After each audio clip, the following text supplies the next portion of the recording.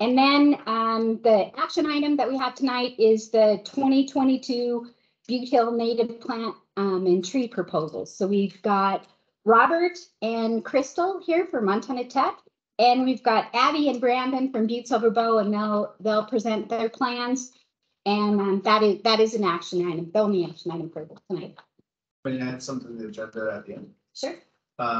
It would be our participation, I guess, my participation in the climate adaptation workshop that was in town, and be able to just chit chat a little bit about that with regards to how we can support that effort. That sounds great. Yeah. All right. And with that, Amy, we'll go to you.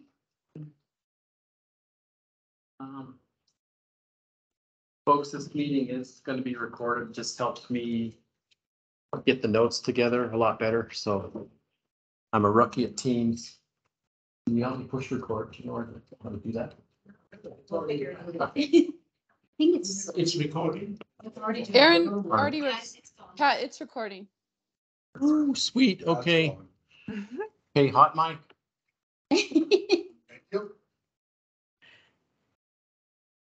Go ahead, Amy. Thank you. Okay, I will get started. Yeah. How's that? Can y'all see that? Yep. Can everybody hear? A little more. Little more. All right. Okay. And hoping I know how to forward this actually. There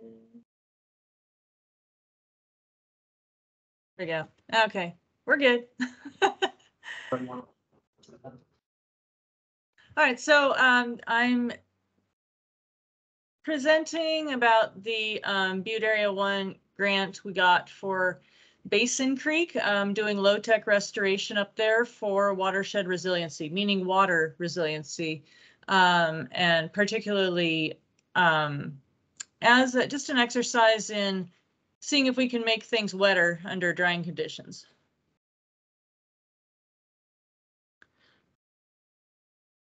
So the project objectives, this grant has been kind of, it's been in place and sometimes stagnating for quite some time due to multiple reasons. Anyway, we started way back in 2017, and the original timeline is 2017 to 2019. The original objectives were to restore at least 2.5 miles of headwater stream corridor above Basin Creek Reservoir. That was optimistic, and we ended up with more like 1 mile above of restoration upstream of the reservoir. And then the objective also was to restore 0.9 miles of ephemeral stream corridor in the upper Blacktail Creek watershed. We tackled some new stretches of stream. Mostly it involved expanding and upgrading projects that had gone in under other funding. So this grant, the Butte Area 1, helped us match a climate adaptation grant. And so the two grants worked together, and we had already started some of the work with the climate adaptation grant to get some of those projects in. We're to work closely with restoration partners in the entire watershed to maximize habitat connectivity and stream resiliency. So a lot of our effort, we were in close contact with Forest Service. This kind of dovetailed with some upland thinning that they were doing already. And we cooperated a lot with Montana Tech and CFWEP. Then otherwise it was more informal, and that ties to the item 4 also, coordinating with other monitoring efforts in Southwest Montana. We were in touch with Pedro Marquez from Big Hole and people working in that watershed. So Andy Bopst talked a lot with Andy to inform our, whoa, did I lose you? I'm not sure what happened there, but let me get back to my presentation. There, sorry, hope that is back. It's back, you're good. Okay, good. And so anyway, we coordinated with Andy Bopst, who was with Bureau of Mines and Montana Tech, and he was doing a lot of the restoration monitoring for similar projects in the Big Hole. And so we got his input on setting up the monitoring network in the Upper Basin. And then the other part was conducting outreach efforts for multiple audiences, and that was done partly through CFWEP. We worked, all of this is, when I say we, sorry, I skipped over part of the front page. This is a contract that Watershed Restoration Coalition managed. And so through Watershed Restoration Coalition, they were able to get a lot of different partnerships. We had multiple agencies up for a watershed tour. We worked with Montana Tech, gave presentation to DNRC's, the governor's drought committee. So anyway, there have been multiple different outreach efforts. So funding was, the grant was $40,000. And as I said, it was matched by the Wildlife Conservation Society climate adaptation grant. And there were multiple contracting changes, you know, pandemic, just other delays with staffing changes, things like that. So we ended up kind of extending the contract. It just kind of stayed stagnant for a couple of years, and then we picked it back up to finish it out. So the task kind of changed. We did do some modifications to change some fund allocations so we could support Montana Tech's monitoring more, and basically helped fund a master's thesis or master's project through Montana Tech, and buy some of the monitoring equipment, water monitoring equipment that they would use in that study. And we decided that continuing with the monitoring of these and supporting that was really, it was going to be kind of more able to finish out the project than starting new sites that would not then be able to be maintained given all the time work, framework. A little bit about why we started looking at this. I had already started with some of the restoration, and then basically while I was living in Malta and dealing with the winters there and thinking about the sites over in Butte, I did an exercise looking at the old late 1990s aerials in Google Earth and comparing them to the most recent at that time aerials in ArcGIS, and also what they had in Google Earth, and compared beaver ponds, how many beaver ponds I found in the old black and whites to the current aerials, because I had noticed basically that there were recently dried ponds everywhere, and I saw some of the older images and realized that those ponds were no longer in place. And so this is just a mapping exercise. And I don't know if, there we go, to move this in case that matters for you guys. So coded these ponds that I saw, and if there was the pond was no longer there, then it got a red dot, and then a decrease is an orange dot. Anyway, so as you can see, the trend is not good as far as the amount of active beaver ponding, and you expect beavers to kind of cycle through and move on, abandon some ponds and start others. But the problem is we have very, very few new ponds or an increase in size, meaning they're maintaining them, or even the same, maintaining them at a same level, which some of those are just maintained by springs. So anyway, this kind of really kind of tied it to the climate change, or at least drought management question, and kind of really started to inform this effort to want to see if we can do something to reverse this trend.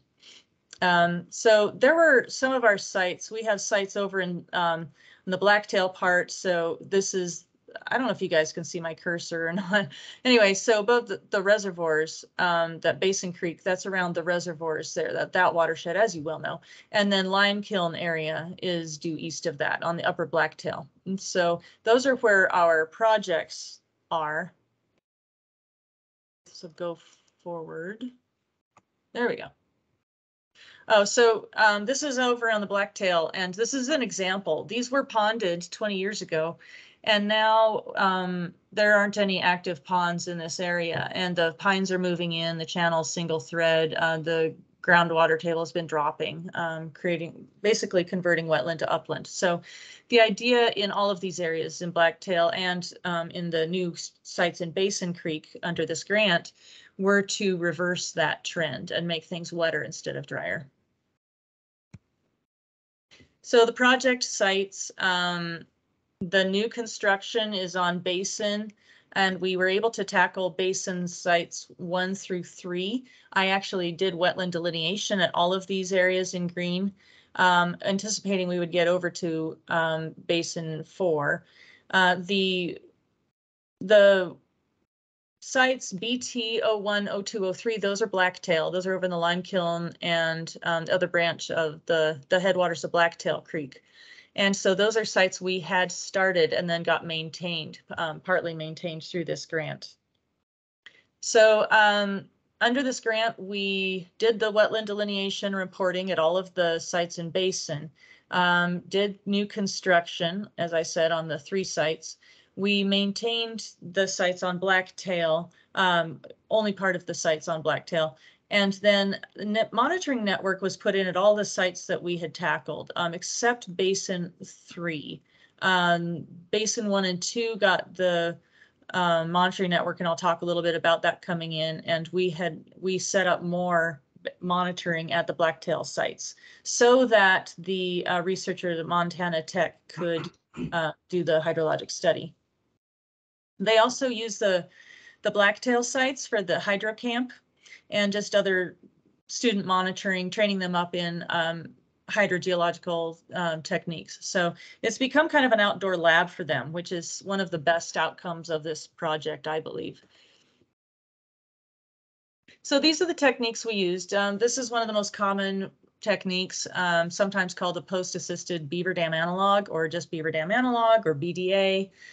We did use posts in ours, and so there weren't any willows left in these meadows. So what we did was we thinned out some of the lodgepole that are around the meadows, and then cut any of the encroaching pines on the wet meadow. We did leave the spruce because we figured that, having some is there, and they kind of belong there a little more when things are wetter. So the basic design is you have posts kind of keeping things in place, the brush woven in among the posts. But in this, you'll see that they are not straight up and down. They kind of have a ramp on both sides of them. So they're a broad-based triangle pyramid sort of. And so the idea is it's like a beaver dam, where beavers will dig the pond in front of the dam and pile the mud up onto the dam. And so there's a pool, and then it's there's a ramp leading up to the top of the dam. And similarly, beavers put a lot of sticks on the downstream side of the dam. It's very important to have that stick skirt kind of down on the downstream end. That really increases dam stability, as we have found on multiple projects, especially in central Montana, where we've been doing this, and in very, very erodible soil. So anyway, this is the basic idea, and this is the primary technique we used. And the idea is to slow the water down and allow deposition, which actually happens rather fast, rather quickly in this area. And then the groundwater table rises and sub-irrigates the entire floodplain, keeping the whole thing wetter. And over time, that positive feedback of things being wetter help water stay in the system longer and feed the stream, is the theory. And as we'll see, did work according to monitoring. So post-assisted logjam is another technique.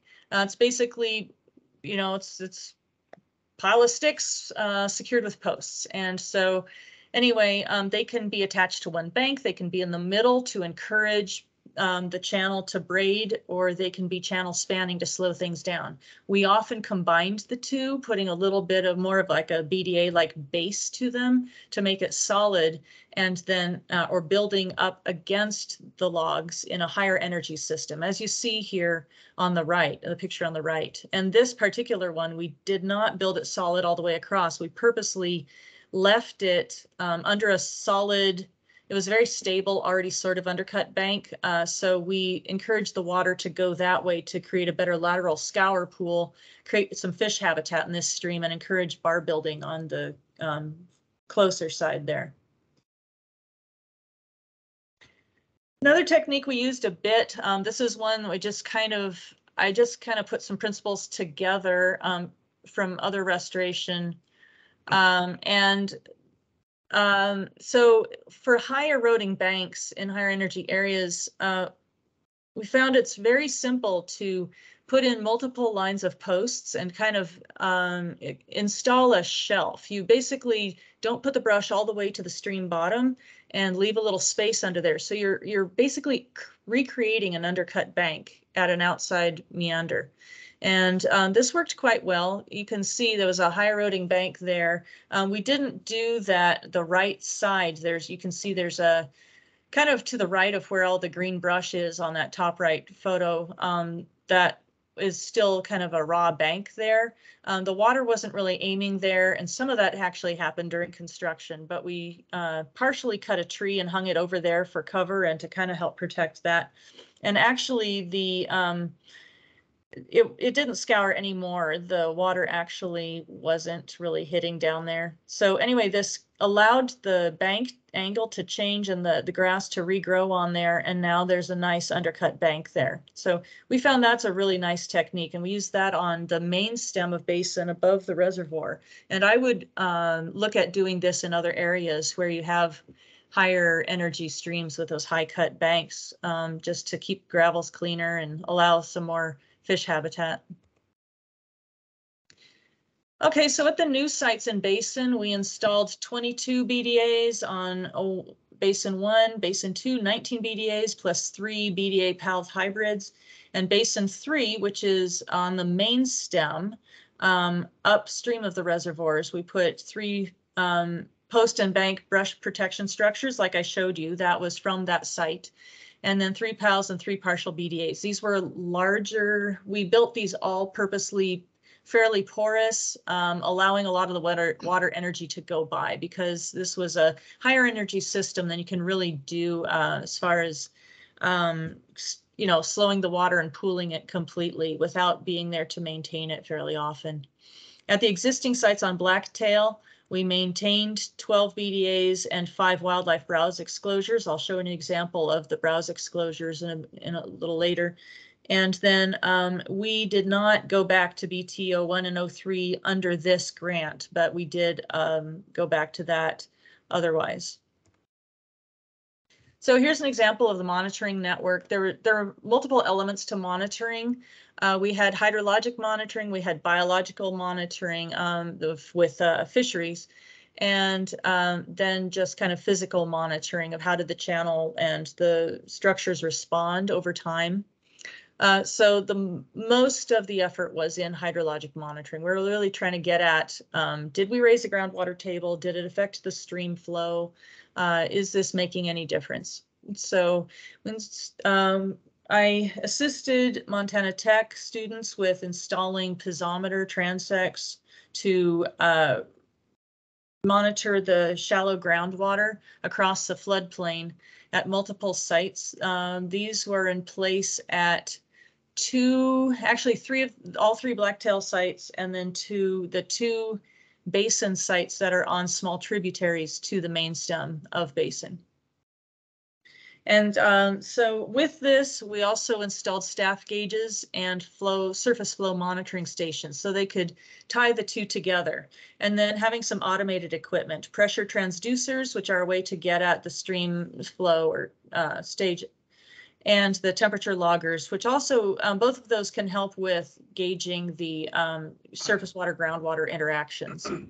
And then some hydrologic modeling, and please don't ask me about that because I don't know really much about what he did. So this is all for Evan Norman's thesis, and it's very a lot of different type of monitoring and a big effort. And so anyway, the hydrologic modeling was kind of predictive of what would you expect to see given the soils and the water. And so he did quite a bit of the hydrogeology in there as well. So some of the conclusions from his study, he found groundwater levels are higher with less seasonal fluctuation in the treatment reaches, meaning where we actually did the restoration versus the control reaches.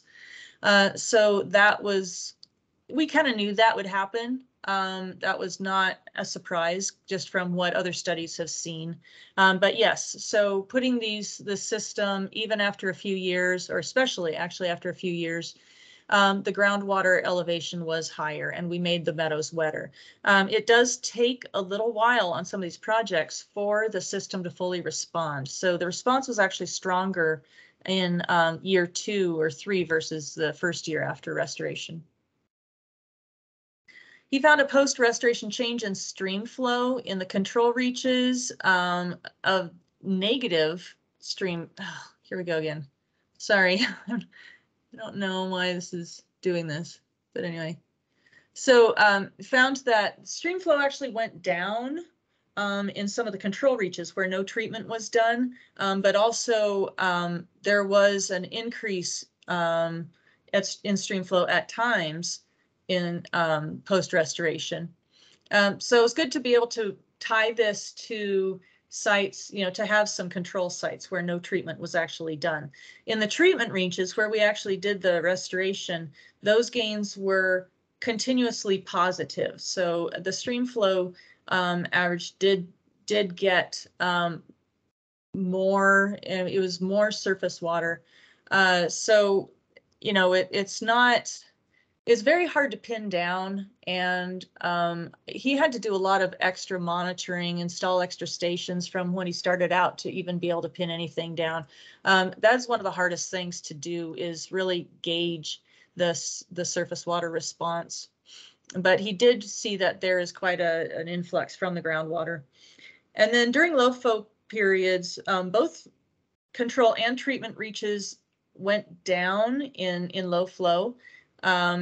The treatment reaches went down less overall, but basically the recharge kind of, you know, there's a lot of recharge early season, that groundwater gets recharged and then just doesn't, it doesn't stay high throughout the year.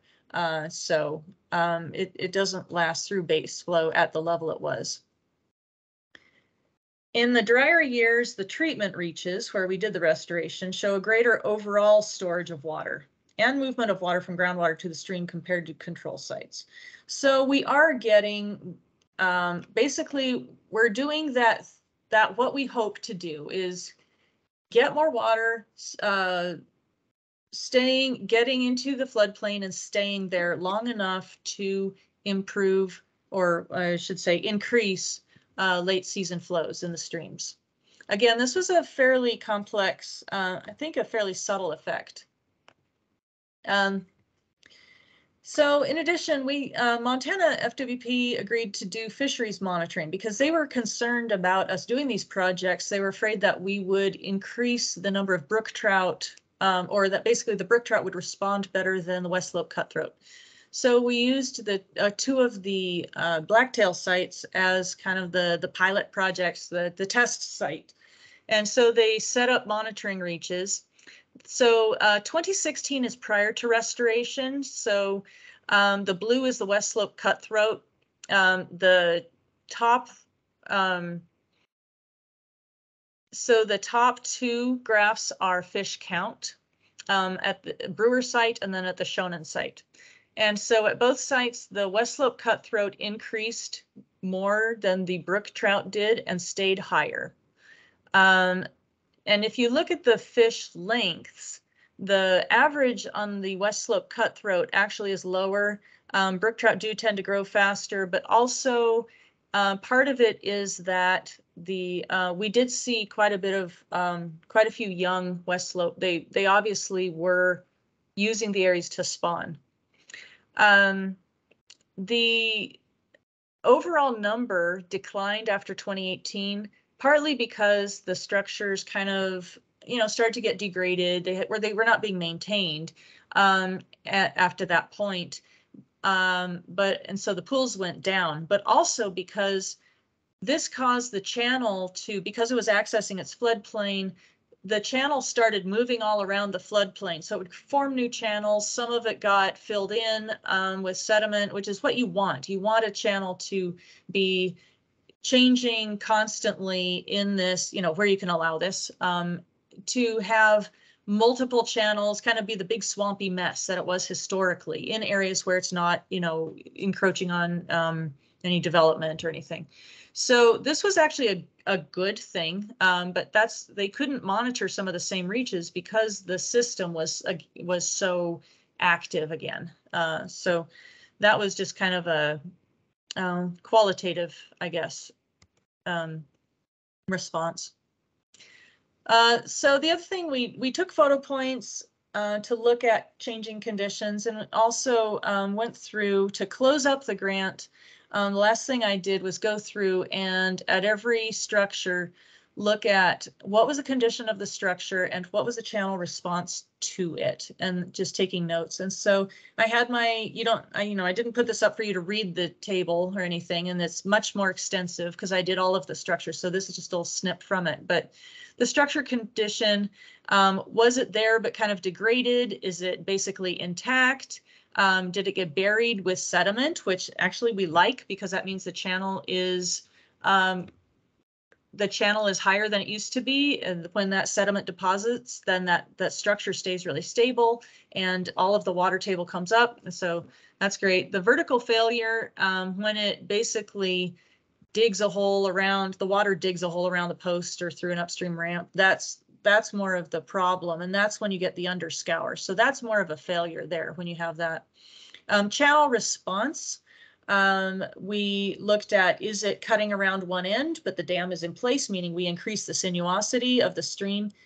Is there through flow? And we found this quite a bit. And this was one of the lessons we got out of this, because we had to build with pine because there weren't really willows in the area yet.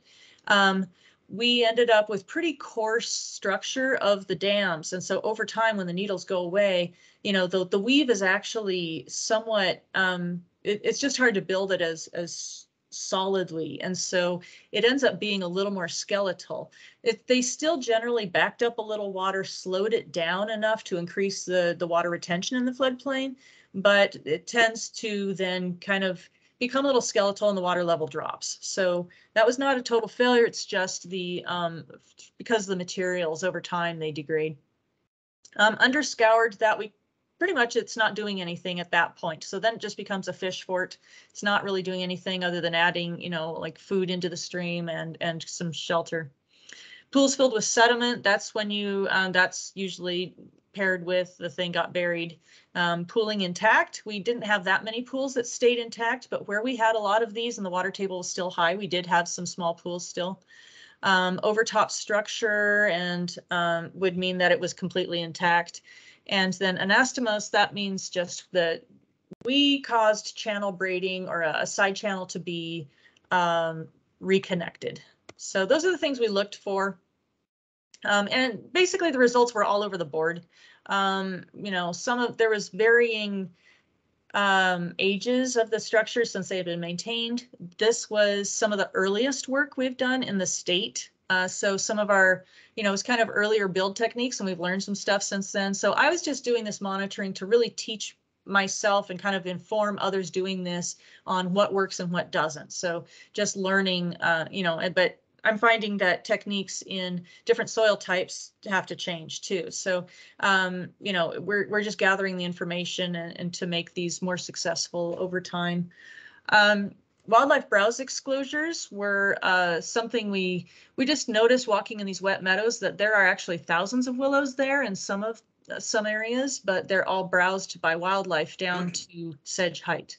So we put in these browse exclosures. You can see on the top right one, I have a post marked by foot increments there, so I could just gauge how many feet the willows grew, and just for photo points.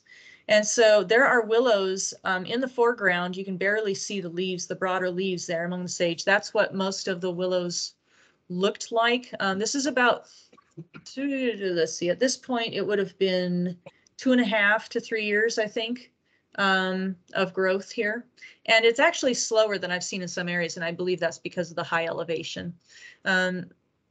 And then this worked for aspen groves too. So the wildlife really keep those new ramets, the new sprouts from the aspen browse down. And so I have found this at other sites in the Upper Clark Fork, just throwing some temporary browse exclosure around aspen, older aspen, until the new shoots grow up to, be able to withstand browse is a great way to get back some regeneration. So that's kind of what the project entailed. Moving forward, I don't know who would do it. This is not saying give me money. This is what I noticed would be helpful because or cost effective. We already have the wetland delineation done at BTO4. And the wetland delineation, because that is required on public lands, that actually, that with the reporting and the pre-construction notification, the whole permitting process for these still on some public lands is quite expensive, and it uses up half the budget of, half the restoration part of the budget. So might as well go in if there's availability there. I think that the basin site projects, those BT01 through 03 could do a lot more, and it would be worth doing if we're going to have monitoring on them. So the current monitoring effort, or the monitoring effort under this project, is done. So it would be great though to have those upgraded, the projects expanded. So then I would love to see another Montana Tech project going in where we actually did a water budget and extrapolated that to the watershed above the reservoir. Because I mean, this is the state of the reservoir, was the state of the reservoir last fall, I believe, when I was there, and I'd never seen it so low. Anyway, just it would be great to get an idea and an actual water balance to see, can we actually make a difference? If we look at all the areas that have this potential, would it make any difference to the inputs to the reservoir? And then there are a lot of other people in the Blacktail Creek watershed who want to have these projects. I've been told that there are a few different landowners, and even on the projects we have, we could expand them more to make them more effective. So that is another potential for future. So that is what I have. There's a lot more detail in the completion report. So anyway, I encourage, it's such a good read, you might as well. Anyway, I encourage you to read that if you are able. And we will also have more information. CFWEP has a story page, a story map through their website on this project. And we're hoping we can expand what they have online this year or soon, maybe a winter project to get more of this new info on there. So there will be other information, but you can also contact me at that email. Great, thank you so much, Amy. That was great information. Anyone on the council with questions for Amy? Yeah, I got a question. Go ahead, John. So Amy, what's the status of the recommendations? Where do we go from here to implement them? Well, I think the best way would, obviously there's the funding component, so. What's that? Obviously there's the funding component. That's not really, my bailiwick. That's, not my decision at all. But if it would be easy to mobilize it, if the funding is in place, but I would really recommend touching base with Montana Tech. They've built a whole program around monitoring this low tech. They've had multiple student projects on this. I think, you know, with all the talent that's at that school, I think it would be fantastic to touch base with them and get a plan to develop, okay, how would this happen? And then that would help you determine, okay, what do we need to find? Whether it's like this would only be matched for maybe a much larger water grant to do this kind of thing, as far as the modeling and all of the monitoring that would go with this. If there were another grant coming out or another source of funding locally that could fund the restoration and expansion of the monitoring network in there and get them started, then that could be match for the larger grant. So I guess, you know, it would be a case of just hammering out, okay, what exactly do we need to do? But I would use the expertise of Montana Tech. The restoration end is easy. We can handle that very, very easily of what is needed there. So I'd like to add to Amy's response. So I think most of you are aware that NRD has the larger Upper Clark Fork River Basin settlement, and there's an aquatic and terrestrial plan that came out in 2012. And they set money aside for each tributary, and Blacktail Creek received, I think it was 973,000. And I'm not sure if we've even spent half of that for lack of partners and good projects. We are working with the Butte Country Club to address some issues on their property. We did a fish ladder at Redfern's property where Cornell Drive and Highway 2 come together at the 9 Mile. And then we've had some other projects, but in Ray, is it 2025, they're going to make another call, or 2023, another call for projects? We wrote the restoration plan 2023. So there's potential there, John, for people to come forward and sponsor a project on Blacktail Creek. And also one thing I'd like to point out too is one of the bigger projects that we identified on Blacktail. There's several culverts that zigzag underneath Roosevelt Drive. And we had looked at those after we did the assessment in 2013 with FWP and the Clark Fork Coalition and Trout Unlimited and WRC.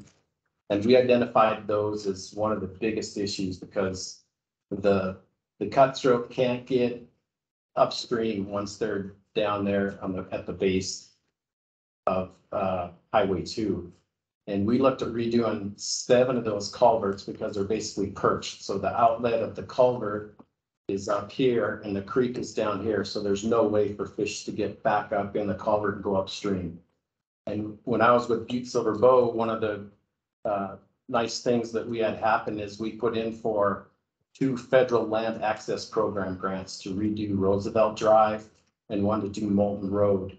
And we were successful on getting that grant for Roosevelt Drive. It's about I can't remember, it's $6 million grant, and Butte Silver Bow had to put in a 13.5% match. But the Federal Highway Administration is going to redo Roosevelt Drive from Highway 2 all the way up to the end. It's a turnkey job, so they'll take it from design all the way through build. And that will probably, I would guess the earliest it would happen is starting next season. But that was a big deal that NRD was looking at doing those culverts, and that was probably a third of that 900-some thousand. So that money now won't have to go into these culvert projects because the flat ground will take care of it. So didn't mean to get in the weeds, but John, there is hope for Blacktail. And the one thing that came out of our assessment when we did that in 2013 is a lot of the people on that crew were very impressed with what a good stream, especially for an urban stream, that Blacktail really is. So lots of cutthroat, lots of brookies, and kind of the idea now is to try and minimize the amount of brook trout habitat and increase the West Slope cutthroat trout habitat. And that's one of the goals. And when we come out with that plan next year, hopefully somebody will step forward with project ideas like that, John. Yes, to add on to what you just said, Pat, I had a question on what is it about this kind of restoration that increases the cutthroat numbers versus the brookies? I don't know. Okay. And neither does, Yeah, neither do any of the guys with FWP that worked on it. Maybe they have ideas that I didn't hear, but no, I mean, the fear was that slowing down the water would improve habitat for the brook trout. It could be the patterns of deposition of the fines. I actually had a scare that I called Jason Lindstrom, who was the FWP fish bio up here at the time, and I was like, am I in trouble? Because when we built the BDAs, it caused all this, the channel to really make changes, and it trapped all this sediment and completely filled in the channel in one part of it, and then shoved it over on the floodplain into other areas. And it was great, except that I thought that, well, maybe I had buried a whole bunch of cutthroat reds, but he said that no, they're used to that, and they spawn right after the sediment plumes happen. So, but it's coarse material. And I just don't know, like, if all that the new deposition, if that's actually better for cutthroat, or if it's because we have so many different little channels. And, I really couldn't tell you why. We were just tickled to see it, though, that, we hardly saw any fish in the streams when we were there on the Blacktail sites before we started. And I mean, we went back the next couple of years and just little fish all over in the pools, and that was great to see. And now we're starting to hear frogs, and it's just, I mean, yeah, it's wonderful. But I don't know. I did expect more brook, but I was really happy that we didn't get that response. So Great. To follow up with Amy's response.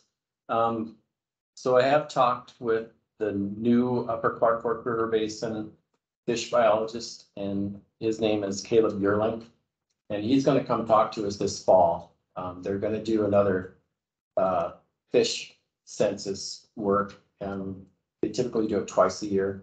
And once they do it, typically in September, and then once he gets his numbers, he's going to come talk to us. So probably October-ish. And you can ask him that question. Okay. All right. Any other questions from the council? Go ahead, Courtney. Amy, you mentioned that you were there late or early fall, I should say. That was the last time you were up there? yes. When was that? That was, trying to think. It would have been early fall, I believe. I did go into, I think I was actually in there in November on doing the last monitoring on the last two sites. So the reason why I'm asking is the pictures you took had snow, so I presume that was a fairly recent snow event, or? No. Some of the pictures I took that had snow, those would have been right after construction. We actually did some of our building in the snow. So I had some immediately post-construction pictures. So the ones on that I showed of us building the bank structures, we were actually working in a bit of snow there. So the initial, and then the last picture would have been from late summer this last year. So there was that one didn't have snow. How frequent are you able to get up there? Not enough.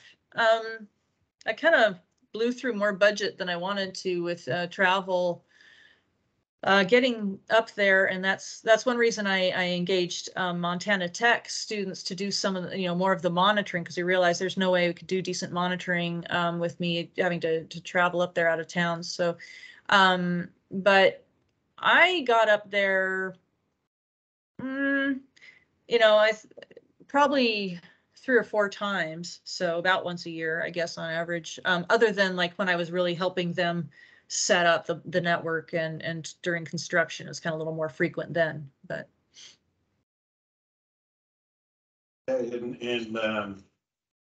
You said you cut down a few trees beside the ponds.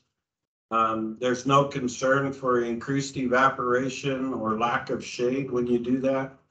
No, because what we did, mostly these are really broad meadows and there weren't big ponds. It's it's sedge dominated with tiny little stream there. And so the sedge is actually doing most of the shading.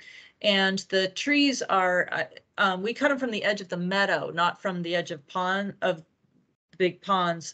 And even so, you know, I was involved in some modeling of tree effects on temperature on larger areas, larger streams, and on something, it was actually on the Big Hole River, and we found that the tree canopy really, as soon as it's only like 10% of the shade is not really doing that much.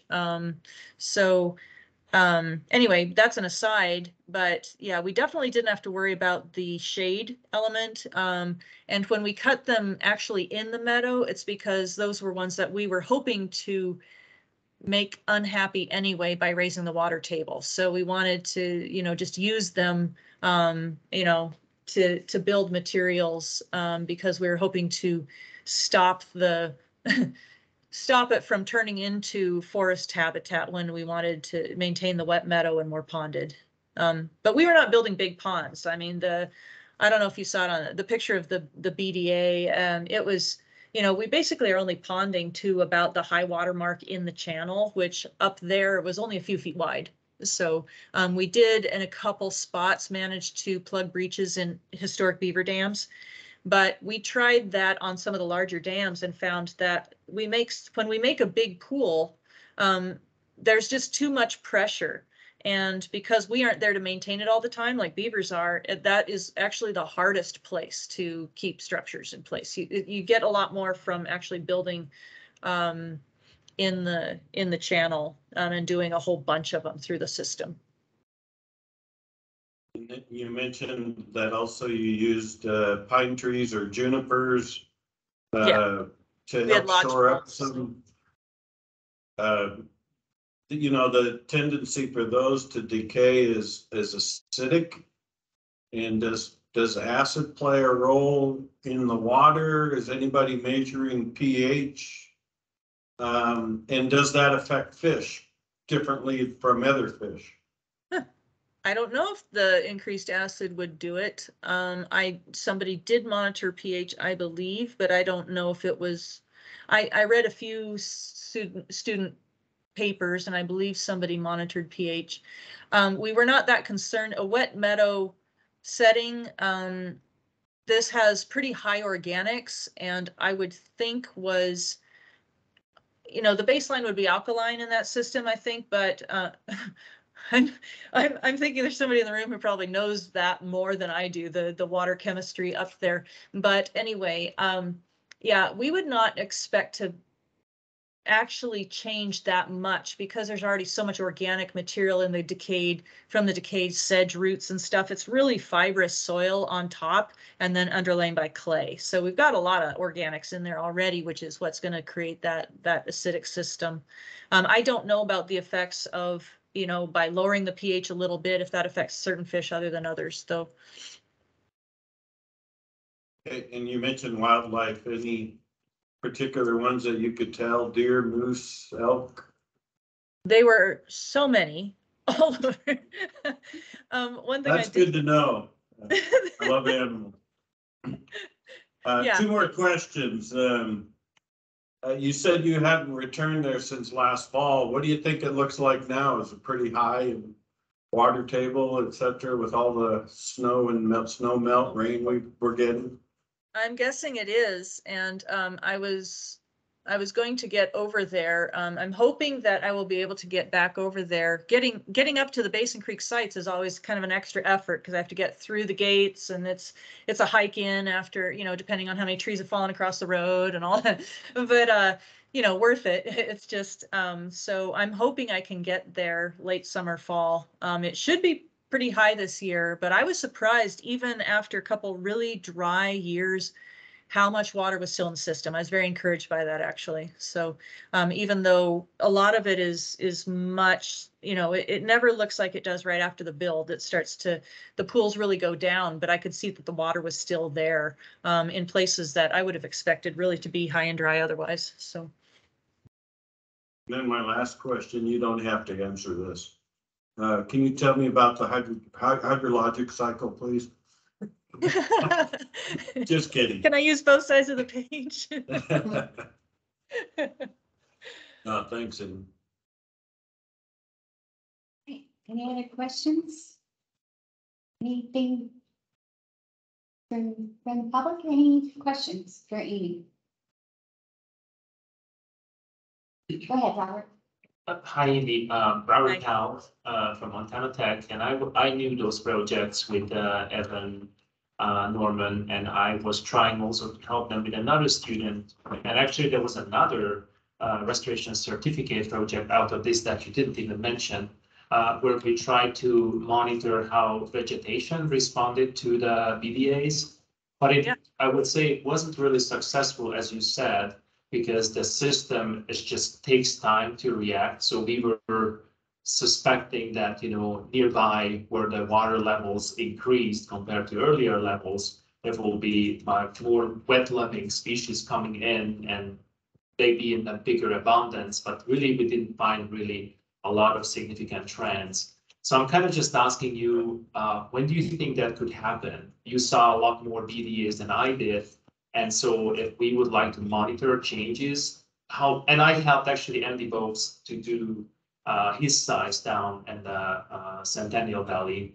So and he's kind of find something similar, that the system needed time to react. How long? As for veg. You're talking vegetation. Okay, so yeah.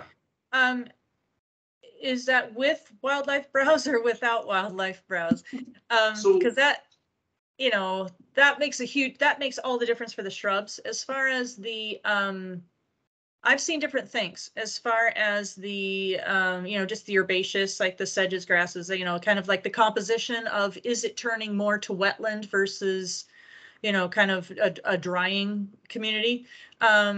You know, have we managed to reverse the trend to be dominated more by wetland plants?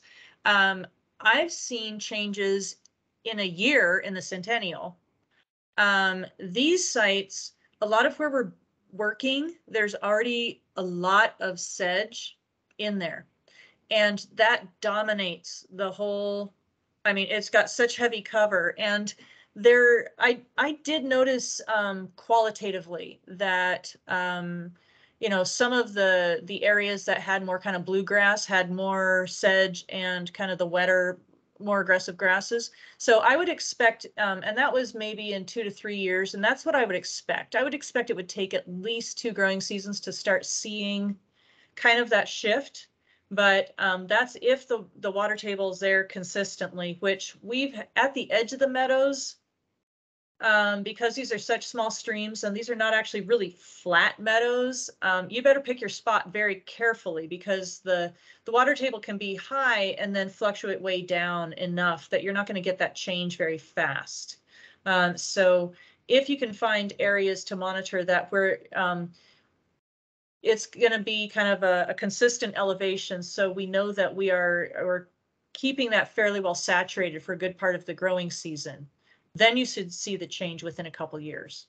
But it is very tough to fit into, you know, a student project that's only going to be a couple years. This is kind of, you know, yeah, it's kind of a longer trend thing to see anything significant, I would think, unless you're talking about, you know, fencing and the shrubs coming back, then that's a gimme, you know. But thank you.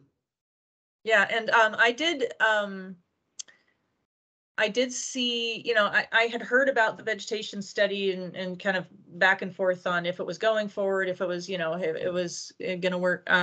And so just so you know, when I summarized research, I don't think I put that one in the report though.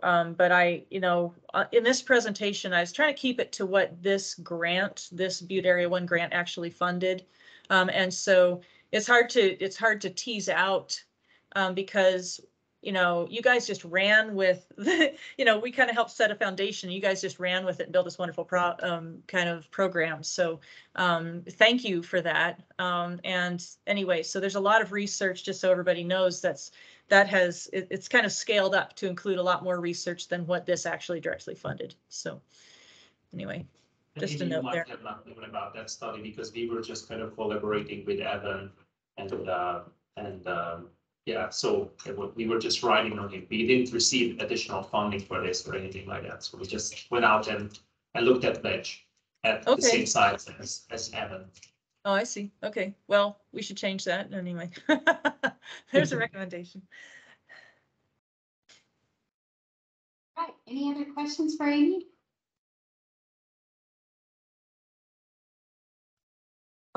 Amy, thank you very much. Appreciate your time.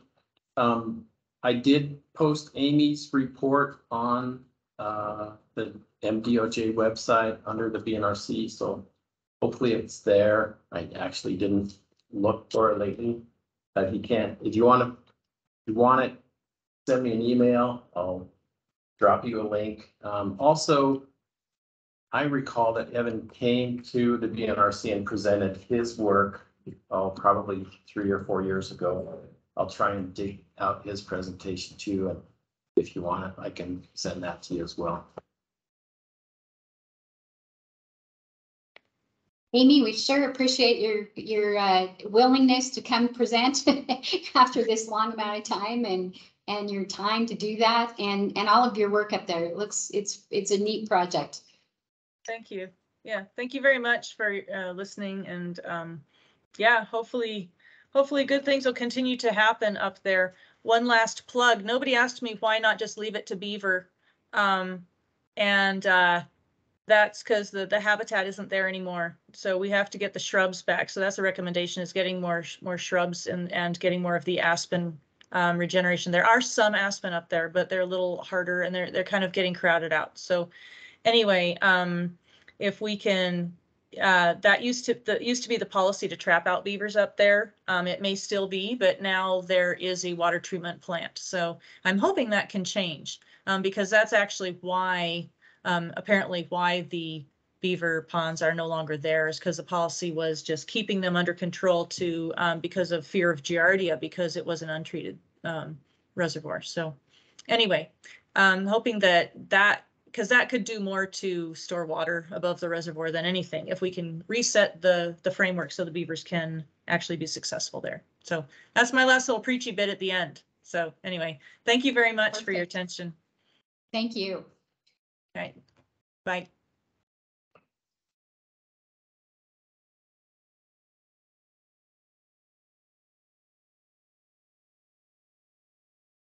So next we have Catherine Hausrup, and she is going to talk to us about paragraph 96 from the Butte Priority Soils Operable Unit Consent Decree. She's coming to us this evening from Helena. So thanks, Catherine, for being with us. Yeah, thank you. Thanks, everyone. Can you hear me okay? We can. Thank you. Great. Yeah, and before I launch into my presentation, can I just remind everyone, when you make comments, if you could use your first and last name, it'll be easier for our admin staff for the meeting summaries. So that would be great. So yeah, I'm Catherine. I'm an attorney with the Natural Resource Damage Program. And as it says on the agenda, I'm going to talk about the Butte CD, and more specifically about paragraph 96, which is a particular provision where British Petroleum Atlantic Richfield, which I will just call BPAR, reserved the right to sue the state for certain restoration actions. And so more broadly, as most of you know, the Butte CD was entered in 2020, and it comprehensively covers the final remedy in Butte Priority Soils Operable Unit, except for the Residential Metals Abatement Program, which is the residential soils cleanup, which we don't really deal with at NRDP. So for us, it's a comprehensive cleanup. And of course, the CD doesn't address west side soils because that's a different operable unit. And as a lot of you know, the CD covers a lot of remedy and legal requirements that I can't really get into tonight because it's thousands of pages. But I do know that the Butte Area 1 Restoration Plan and amendments directs NRDP to coordinate on the remedy, and of course CERCLA does as well. And so, and we also have the charge to ensure that restoration funds are not spent on remedy. And so I do think this would be a good topic to have a more comprehensive discussion of the CD if that's something that the BNRC is interested in. I know you're interested in the progress of remedy. So I would suggest that maybe would be a good future topic, but we would probably need to invite EPA and DEQ for that. So if that's something that the BNRC is interested, probably you can mention it at the end and we could try to schedule something for a future meeting. But for me, I'm going to focus specifically on the NRD interest in the CD, which is related to the $20.5 million payment to the state and BPAR's reservation to sue the state in paragraph 96. And in order to understand this, I think there's some background that's necessary. So if you remember, the state did not concur in the record of decision, which is the document that lays out the final remedy, back in 2006 because the selected remedy did not include removal of the Parrot tailings and also did not include Northside tailings and Diggings East, which it eventually did, of course, as you know. And then we spent the next several years fighting and not making a lot of progress. And so then Governor Bullock decided it was impeding negotiations. So the state would use restoration funds to remove the Parrot tailings and we would stop trying to have it be part of remedy. Back then, the governor and the state as a whole said, well, we're going to do this, but we expect a significant contribution for restoration towards the cost of the Parrot cleanup as part of the CD, a significant contribution of funds from BPAR. And this expectation is laid out in the 2019 Parrot funding amendments, but the amount of BPAR's payment was not publicly known at the time. And the part of the reason that we came at this sideways was because BPAR has felt strongly that they settled for the Parrot back in the 2008 consent decree. And so they had settled all of their natural resource damage liability in Butte. And so trying to get additional restoration funds would be problematic. So instead, the agreed upon, what we all came up with was that there would be a significant overpayment to the state as a whole to DEQ to perform the Blacktail Creek remedy, that BPAR would pay $20.5 million to the state with the remainder to go to restoration, and with the understanding that this was much more than the cost of the Blacktail Creek remedy. The 2020 ROD amendment describes the cost of Blacktail Creek as $5 million. Of course, that was 2020 dollars. Who knows what will happen in the future? It's several years out. But so there was clearly this expectation that a lot of funds would go to NRDP for restoration with very few strings attached because as CERCLA provides, EPA doesn't provide oversight over restoration actions. And because of this this structure that we had where we were going to get money on the back end and without oversight from EPA, and BP was concerned about that. And specifically, BP is concerned about their subdrain and potential damage to the subdrain, or somehow some damage to the Butte treatment lagoons. And so we also didn't want to damage the subdrain or Butte treatment lagoons, which brings us to paragraph 96, which is what I'm supposed to be talking about after that long background.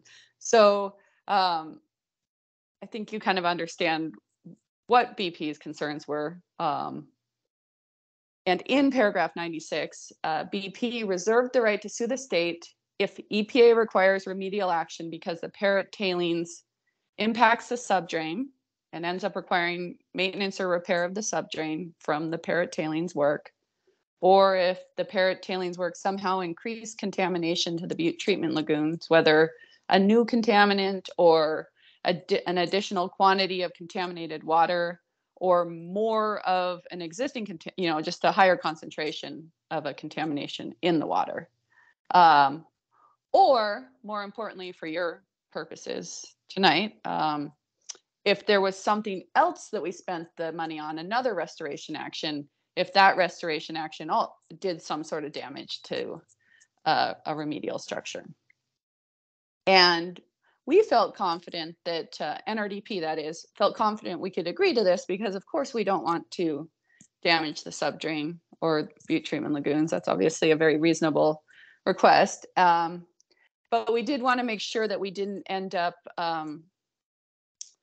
in endless disputes over this, over maybe small disputes, or if so we wanted it to be some sideboards on when this could actually happen, that we could end up in a legal dispute with BP, because they're, you know, obviously a huge company, and NRDP is essentially me. I'm the legal team. So we agreed upon in paragraph 96 that the damages, BP has to show what portion of the damages are actually caused by the parrot or the other restoration action, that it has to be more than $1 million of damage, and that BP has to show this within 5 years of completion of the parrot work or of completion of the other restoration action, so that we wouldn't get dragged into some dispute 20 years down the line for some other reason.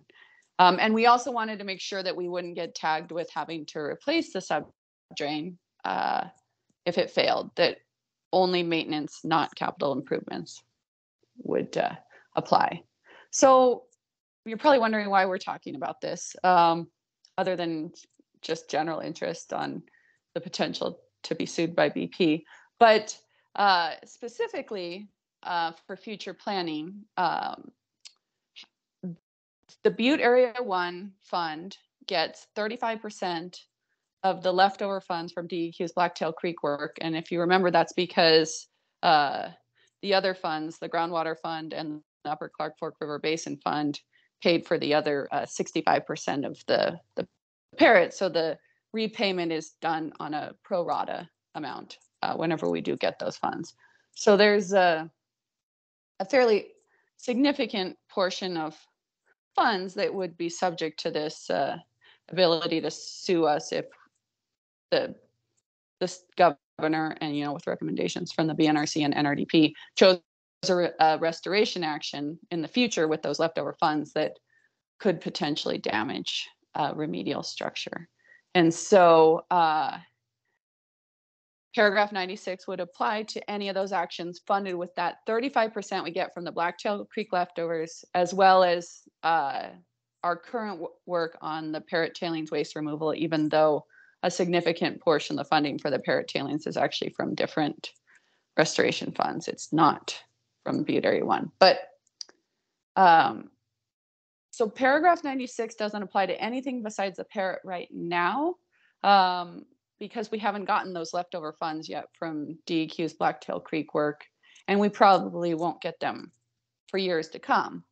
But I think it's also just important to remember that under just general CERCLA requirements, any restoration action we take can't interfere with or damage remedy, appropriately so.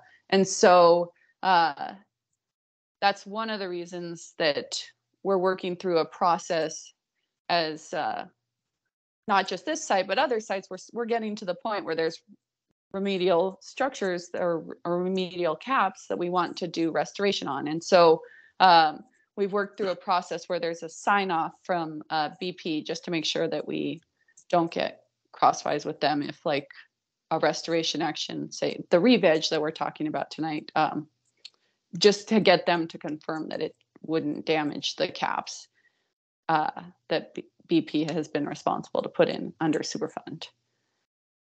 So, so just to sum up, paragraph 96, I guess people have heard some talk of it.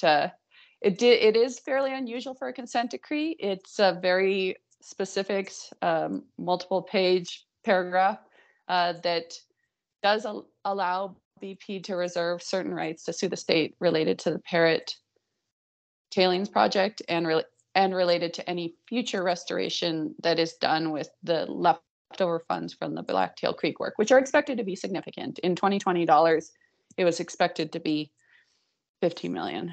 I mean, we know that the cost of construction has gone up and the work won't be performed for several years. So that those numbers won't apply in the future, but we do know that there was a fairly significant amount of money that would come back to restoration, and paragraph 96 applies to the portion that is spent, that goes to repay the Butte Area 1 funds.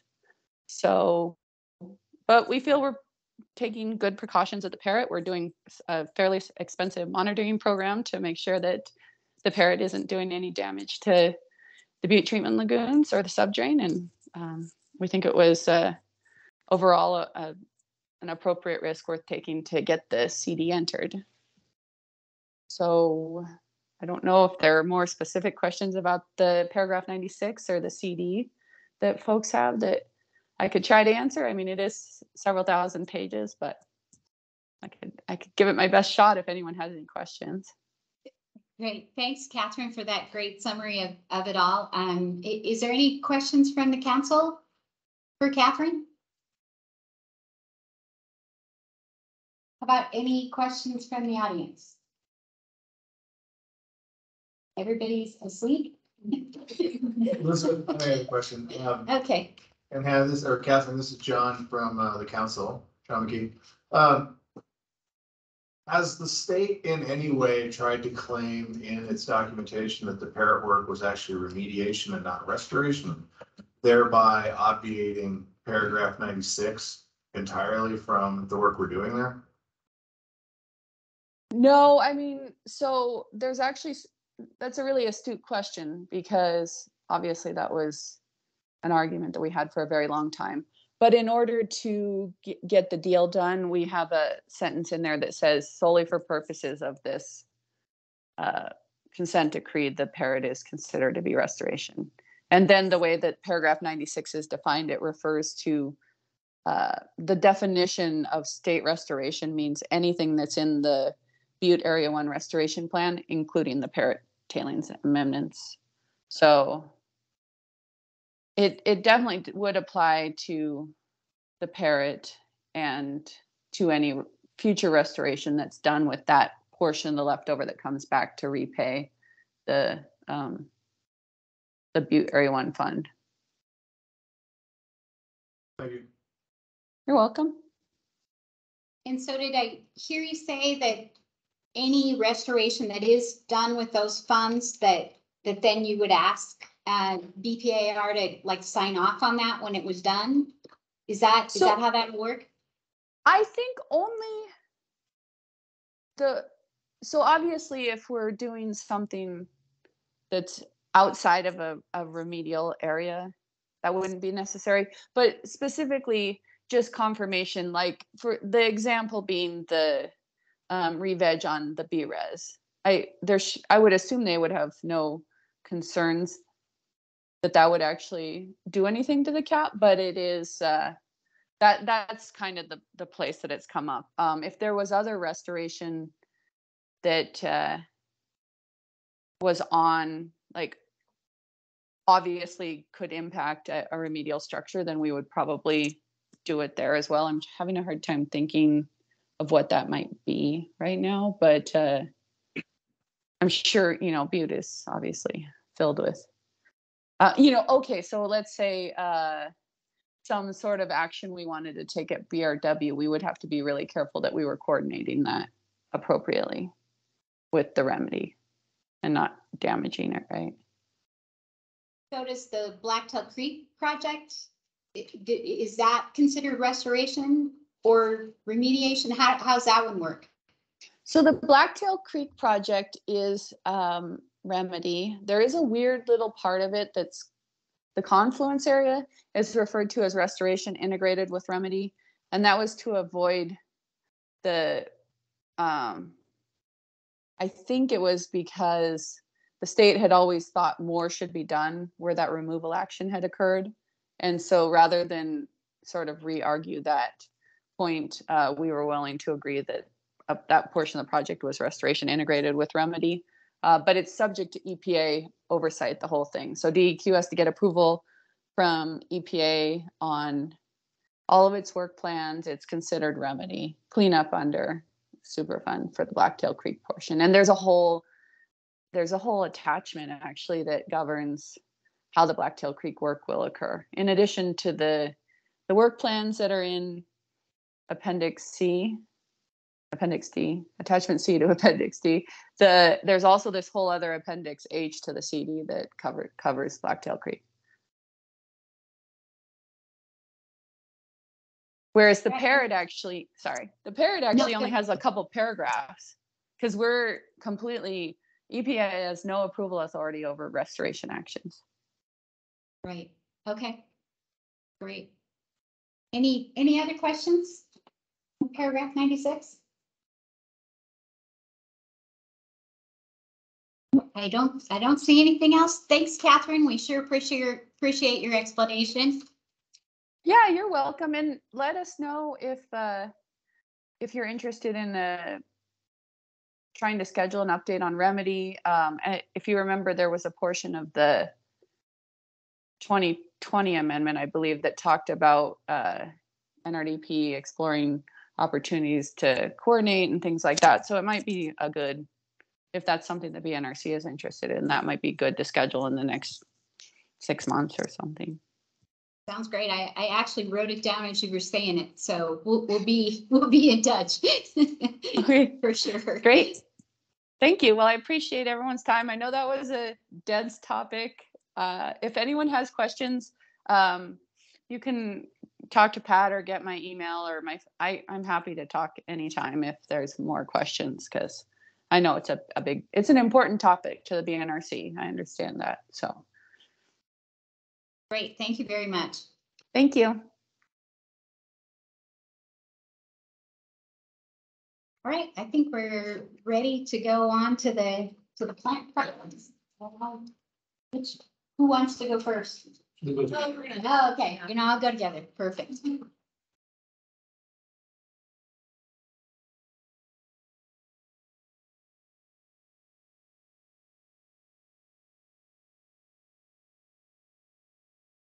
Before we would start, I just would like to actually introduce our new Vice Chancellor for Research here, because she's also representing us from Montana Tech, Dr. Angela Luking. And we have our previous Vice Chancellor for Research here too, Ben Hartline. So they're both supporting us. Very, very great. Nice to meet you. Yeah, so I just thought you should.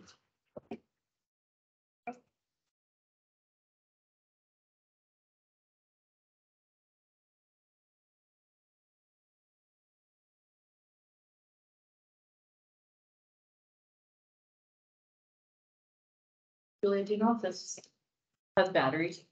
Doubt it. Doubt it too. Lots of pointing. Okay. So, I'm Abby Peltzma. I'm with Butte's Department of Reclamation and Environmental Services. And I have with me here Dr. Robert Powell with Montana Tech and specifically the Native Plant Project. He also runs the restoration certificate, and it's like a one-man band with it. And master's program, right? We also have with us Krista Weilich, who is also with Montana Tech Native Plant Project. And then I also have Julia Crane and Brandon Warner here with the Department of Reclamation as well. Did I miss any? Okay.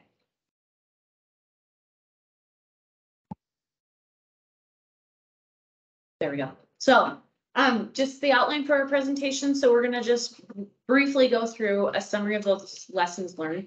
We thought it was kind of important though, because we do have some new members. Just so as we're kind of talking through some things, you're not like, why do you guys do that now? So just kind of a brief overview. And then if there's any other questions to that, we can dive in. We'll also run through the 2021 summary, and then we'll merge into our fiscal year planting plans and then our respective planting program budgets as well. First, to kind of start us off, right? So the goals back in 2012 when the first grants were submitted for this, right? If you look back through a lot of that stuff, the goals were to reestablish a diverse, self-sustaining native plant community on the reclaimed areas of the Butte Hill. With big goals in mind, right? Minimize erosion and then also establish a self-sustaining ecosystem. Okay.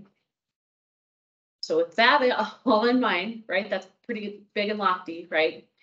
Some of the lessons we've learned throughout this project, okay, is number one, right, appropriate species selection. We've prioritized a lot of Montana native plants. All of the plants procured by Robert's program now are all Montana natives. So that's a huge transgression to that, right? And I would just add to that. Yeah. Because probably John would talk about the conference that we both participated, the climate change, adapt to climate change. I think that is one of the crucial things that our program could contribute to the Butte Hill, because they're all locally collective and dry tolerant plants. Really kind of looking forward to kind of climate change, I would say. So I think that's a really important step in that. Mm-hmm. One of the other lessons that we've learned from and kind of moved away from is we went from starting with these big tree quads, if you guys recall, with mature trees. And now we've moved all to planting areas with thousands of trees. I mean, just in the few short years I've been here, we've installed thousands of plants across the Butte Hill again. And we've employed a lot of different techniques, right? So we've moved from scrapes, we've moved through rough and loose into previously repaired areas. We're going to kind of talk about some of the things that we did this past season as well, this year, just in relation to climate change and some of the things we're seeing on the sites.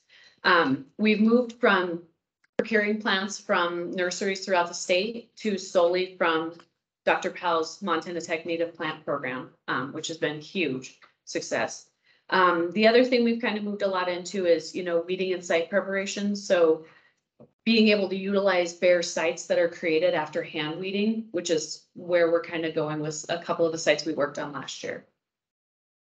We've also immensely kind of honed in on our partnership. We work collaboratively during our planting season. Crystal and I are out every day, and we're talking with Robert and Brandon and Julia and Eric and engaging kind of everybody. So it really has grown to be this really big collaborative effort. We also retain Dr. Powell services to evaluate and verify our remedial maintenance plans and make sure that they're consistent with ecological objectives, especially as we're moving into these drier climate changes.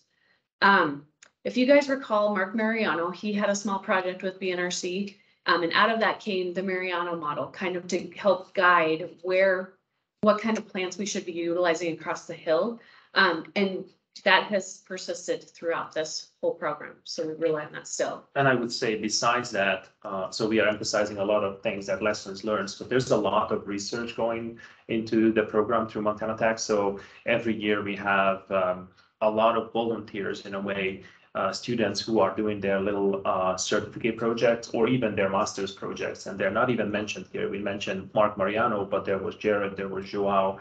There are several other people that graduated out this year from the master's program, and they all have some lessons that we could put into this presentation because they contributed to science and to the area. So that's also a huge goal founded with this program. So we just don't put plants out to the hill, but we try to contribute to science and learn that way and help the Butte area.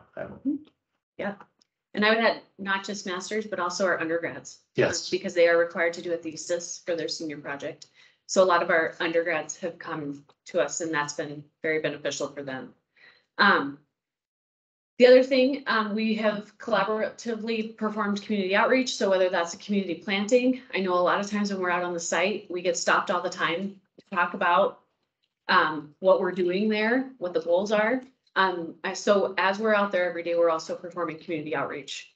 So on our end, on BPSOU, we prepare the sites ahead of time. We monitor moisture, perform weed and browse control, and then also help with the plant installation. Tech generates this enormous plant stock for us, which has been so beneficial. They're also performing seed collection. They're coordinating their staff and student installations. They're performing scientific observation, manual weeding, maintenance of the greenhouse. I mean, there's a lot going on both ends. And then one of the big things, right, is the monitoring and evaluation. So diving into our 2020 summary, and I'm going to turn it over to Robert for this slide. And that's just, again, one of the lessons we just try to implicate. We have been monitoring now throughout this good number of years, and, when to plant really comes down to, we monitor and see what the survival results are. And it really comes down to fall planting works really best in our area. Although this year was quite specific, we didn't expect that much spring precipitation. It could have been actually awesome this spring. I don't know. That could turn into a horrible summer. But you know, the plants going into the soil, enjoying that precipitation that comes late fall and throughout the winter, they establish better, and they can just, we don't need to worry about them. We don't water them anymore. They don't grow crazy. They don't grow big as myself in a year or two, but they're standing in, and they're that's kind of the best way we found approaching our plantings. It's definitely a lot more sustainable, which is what we're all, I think, trying to, get more towards. Oh, go ahead. So in 2021, kind of separating our program, the native plant program, and kind of just in a short summary what we did. So here are a couple of the numbers of plants that we grew. With the program, we have a total of close to 10,000. We had close to 10,000 plants for the 2021 season to work with. And now we have a similar number for 2022 to work with. Collected seeds from 44 native plant species. That means a lot of millions of little seeds that are stored in our fridge, and they are good for years to come. We monitored all the sites from the planting seasons of 2016 and 20. We monitor 1 year after the installation, and then 4 years after. And it's a good thing that, again, we are at Montana Tech, because we can work with our students, and above that, we have also volunteers that are signing up, and Crystal could talk probably a lot more about our volunteers. Sometimes we call the volunteers our students because they need to do some kind of a service, but sometimes they're just community members and they would like to work. This summer, we have a couple. We have people who have been now working with us for years, and for free. They come, show up every week, work for hours. I feel sometimes bad that there's this lady who comes in and waters our plants every Friday, and for nothing, just because she loves it. And that's kind of a really good thing. Just our plant staging area, believe it or not, that is like 13,000 plants. That was one of the days when we had a visit from BNRC members, and by Len Ballack, and some students working for the program. Great. So our 2021 planting sites, so just to kind of summarize what we did this year, and I know you guys saw a presentation in December, I think it was, right? Where we kind of, where Crystal and I kind of summarized the work that we did. We made Crystal take lead on that. Because she's out there every day with me, and she never takes any credit. So all total, we installed 3,971 plants. We proposed, if you recall, 3,500. So just a little bit over. But you'll kind of see why there's an addition of a site here. So on the Ensemble dump, we installed 1,415, the mine yard, 1,116. The Ensemble swale was an opportunistic planting that occurred, and I'll talk about that more in a minute. But we were able to install 120 plants there. And then at Scrap H, we installed another 1,090 there. So a variety of aspects and slope here. And then again, all plants were grown and sourced by Montana Tech.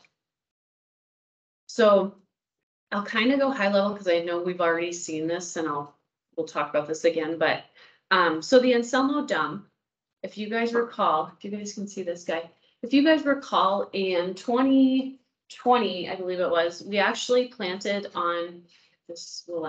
We actually planted on the north part of this site. And we actually installed scrapes here. And the reason we put scrapes here is because there was a high amount of plant litter that was accumulating there. So at that time, we decided scrapes were better for there. So we actually installed 1,500 there in 2020, okay? This map that you're looking at, let me back up a little, is from our Breeze evaluators. So the Butte Reclamation Evaluation System. So when they go out, they tag certain things that come up on the site, like the red there is a mine waste area or exposed waste area that we need to go investigate. The green might be some of the weeds that occur on the site. That tan is a barren area. So this is what, when I say evaluated in 2018, that was the last time our evaluators were on that site. They currently are on that site this year because they get evaluated every 4 years. And so then subsequently, right on the backside of that, we're performing those repairs immediately after the season. So, so all of the things that were identified there that I just kind of talked about, we did go in and fix afterwards. So like the mine waste we fixed with the addition of topsoil and some fertilization. The barren area we interstitially seeded. And then we also implemented weed control broadly across the site. And we did it a number of ways. Because with working with Dr. Powell, we've noticed, mowing might be better, hand pulling might be better, or chemical might be the best. It just depends on the species. I was out today at that site, and we didn't put those pictures into this presentation, but I was actually amazed. I don't know if I can show my cell phone. This is one of the scrapes, and it's actually all the native plants kind of flowering and coming up nicely, and they were just seeded in with a native seed. I'm sorry, that's very unprofessional. It's funny because we actually brought Pat to this site because he was asking us for a good example. So we went there and we talked about it. And one of the biggest things is when we were planting, there was a giant buck that sat and like watched what we were doing. And he was like, oh God, yes, this is the best. And we were like, so as we were planting, we had our summer labor applying deer deterrent. And then last year, my summer laborer, he applied it every single month, which is another lesson that we've talked about that was learned. No browsing. They look so good. It's so minimal and they're just beautiful. So that is performing very well. So we chose again to continue on the south part of this site, which is south-facing slope, a little bit different. And looking at the breeze evaluations coupled with the Mariana model, we kind of decided to do a little bit different here because there wasn't the accumulation of plant litter. We decided that there were enough kind of little open spaces between the native grasses there and some of the species that were occurring, that we weren't going to employ scrapes at this site. And there's another reason to this, which I'll get to in a second. So again, we previously performed the O&M. In this site, we did pull weeds by hand. It took a while, but there's a couple reasons. We did not want the chemicals to inhibit new plant growth. We also didn't want it to inhibit cryptogamic crust, which we're going to get into in a second. And again, we installed 1,415 plants. And then after that, we interstitially seeded with the native seed mix. That is on that top picture. Yep. Students just throwing out the seeds and raking it right away. And that was last fall. And so this picture on the left here is what the site looked like when we started. And this was when we were done. So it drastically changed with, the decrease of weeds. I mean, once you kind of got the weeds out of there, you could really see a lot of the natives and a lot of the crypto again really kind of came through. And that was again only possible with our students and volunteers because there was a lot of hands needed for that kind of work. And the reason again why Abby mentioned why we did that, and probably some of you might have remembered seeing this picture. We had a greenhouse experiment showing also a relationship between how the total biograss cover and the above ground biomass has a positive relationship. Actually, Dr. Courtney Young pointed out, well, that actually R square value is really low. Well, it is, but the trend is significant, and that's what we are happy. So we cannot predict that by 60% of a total biograss cover, how much above ground biograss we're gonna get, but we can see a positive trend, which was significant again. That's good for us. That was just a result again for a greenhouse experiment, so they definitely help us. And just their coverage, it's valuable, so we don't really want to scrape them off right away if we can actually have other ways. And I understand that this is coming into the breeze evaluation as well, so that cryptogamic crust will be evaluated as cover. Mm-hmm. So it's not just vascular plants. Yeah. So, go ahead. sorry to interrupt. Some of the folks online on the Teams meeting are wondering if you could share your screen. Oh, geez, so sorry. Sorry about that. No, I totally overshot. Honey, in the bottom, right, This one? you have to click that little share button right by the. Yep. Sorry for that, folks. And then click your screen with the 3. There you go. Good to go. Can you guys see that now? See, it's not green. No, it's not green. Can you see it? Just unmute yourself and let us know. Now it should be. Oh, it's red. Yeah, we should be good. So now we're good. Can you guys see that now? Red means Yes. it's recording. Okay, Oh, it's only recording because I remember green was when, but they said. But they said yes. Okay. yeah, sorry about that. Sorry for that oversight. So moving on to our second planting site, we continued on the Anselmo Minor slope. If you recall again, we did employ scrapes there previously and had previously installed 2,500 plants. We kind of started on the west part of that slope and we've just kind of continued over east. So this site, it is a south facing slope, so there was a lot of erosion. Again, And you know, weeds. plant litter, weeds, which is why we chose to use the scrapes there as well. There were some barren areas. We had some exposed waste evident at the top of the slope there. And then, like Robert said, weeds. So we had gone in previously, we implemented the weed control. We also did soil addition, fertilizing, interstitial seeding with the barren areas. And then we proposed to enhance these corrective actions with the installation of native plant diversity. So there again is our breeze findings. So again, that red is that, you know, exposed mine waste that we talked about, and our crews went in and did a really nice job, kind of a fresh planting area for us. So we actually were able to seed right there really nicely. And then the whole green on the south part is the weeds. Again, so more justification to go in and scrape and kind of fix all of that. For those of you who are not everybody in this room knows about that Mariano model that one of our students actually designed. Just real quick, so it actually shows different patterns, different colors here, and it's really taking into consideration the aspect, elevation, the slope, and those situations, and what is actually in the site, and based on that, and based on the requirements of certain native plants, we kind of can have a map to designate them to different sites. So it's kind of, you can see that in this area, you can see that, I don't know, pale color and yellowish, greenish, and purple or pink. Well, we kind of just really designated them for what the majority was. It's really hard to kind of pick those pinkish colored out. But yeah, we got the majority of the plants that were matching the paler color to this area. That's very important because that was a south-facing slope. We definitely couldn't work with, like aspen or trees that have a higher water demand. So we really tried to go for shrubs and forests that were having, less of a water requirement. And we actually did work successfully with pines, lodgepole pine, and also with limber pine. And we just checked them today. There's weeds, but there's a lot of diversity that got into that site, and it survived well. Yeah, so again, more of the goal of moving with the drought tolerant where we need to.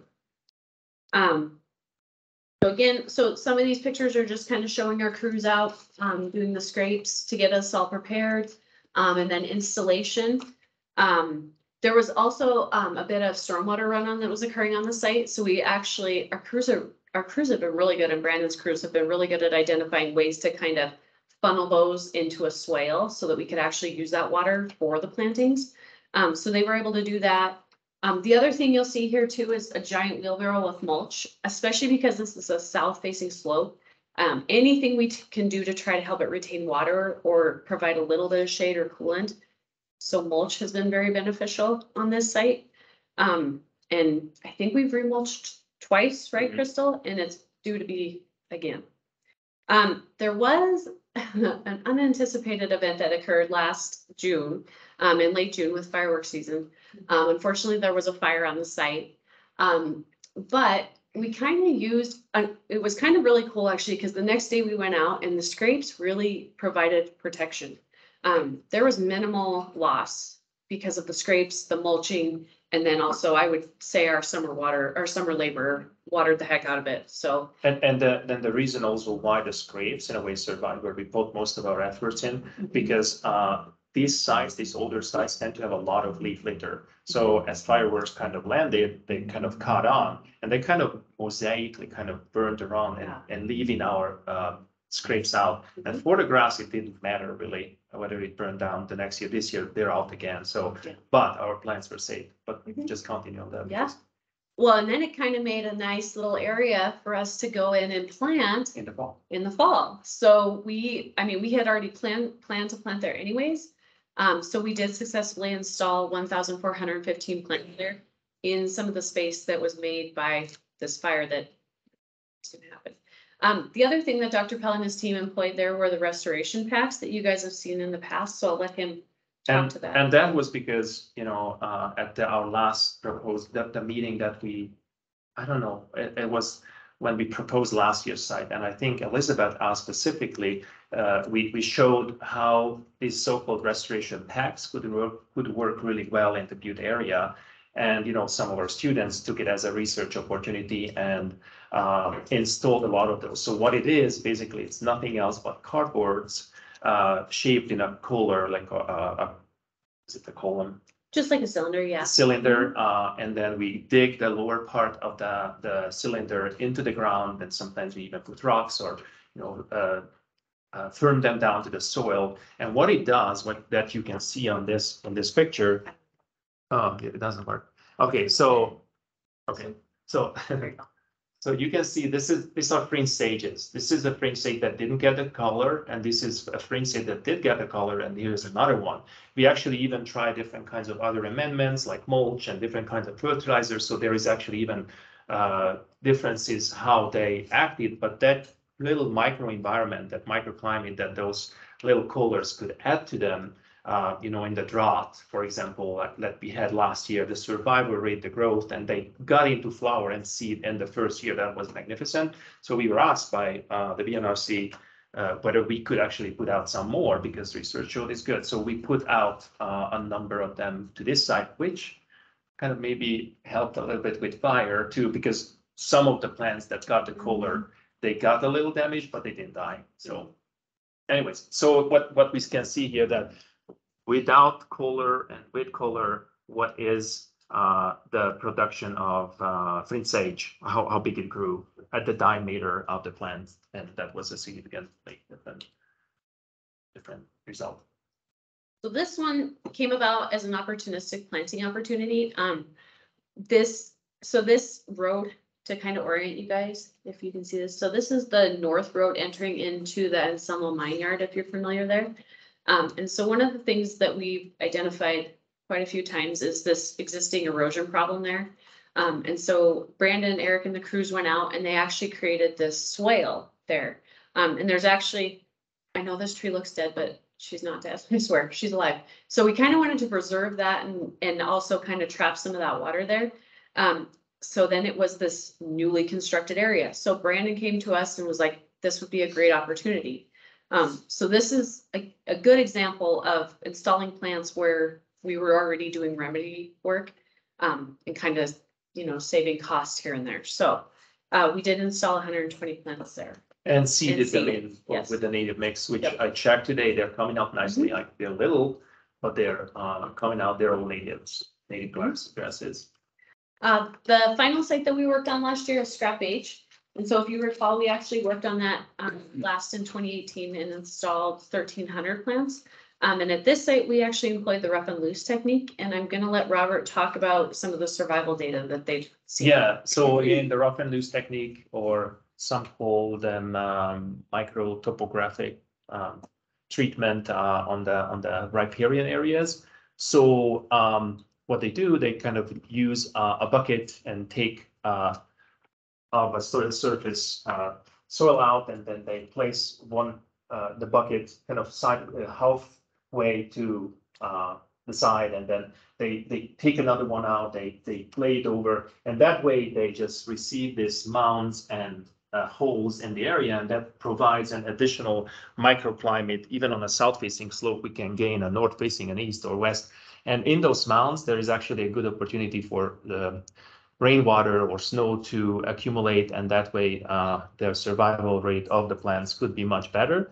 And so what you guys see on these figures is just simply providing the survival rate within the rough and loose treatment. And in the same site, we can see that lower here, there's just a, so I see it better. That's just a native mix.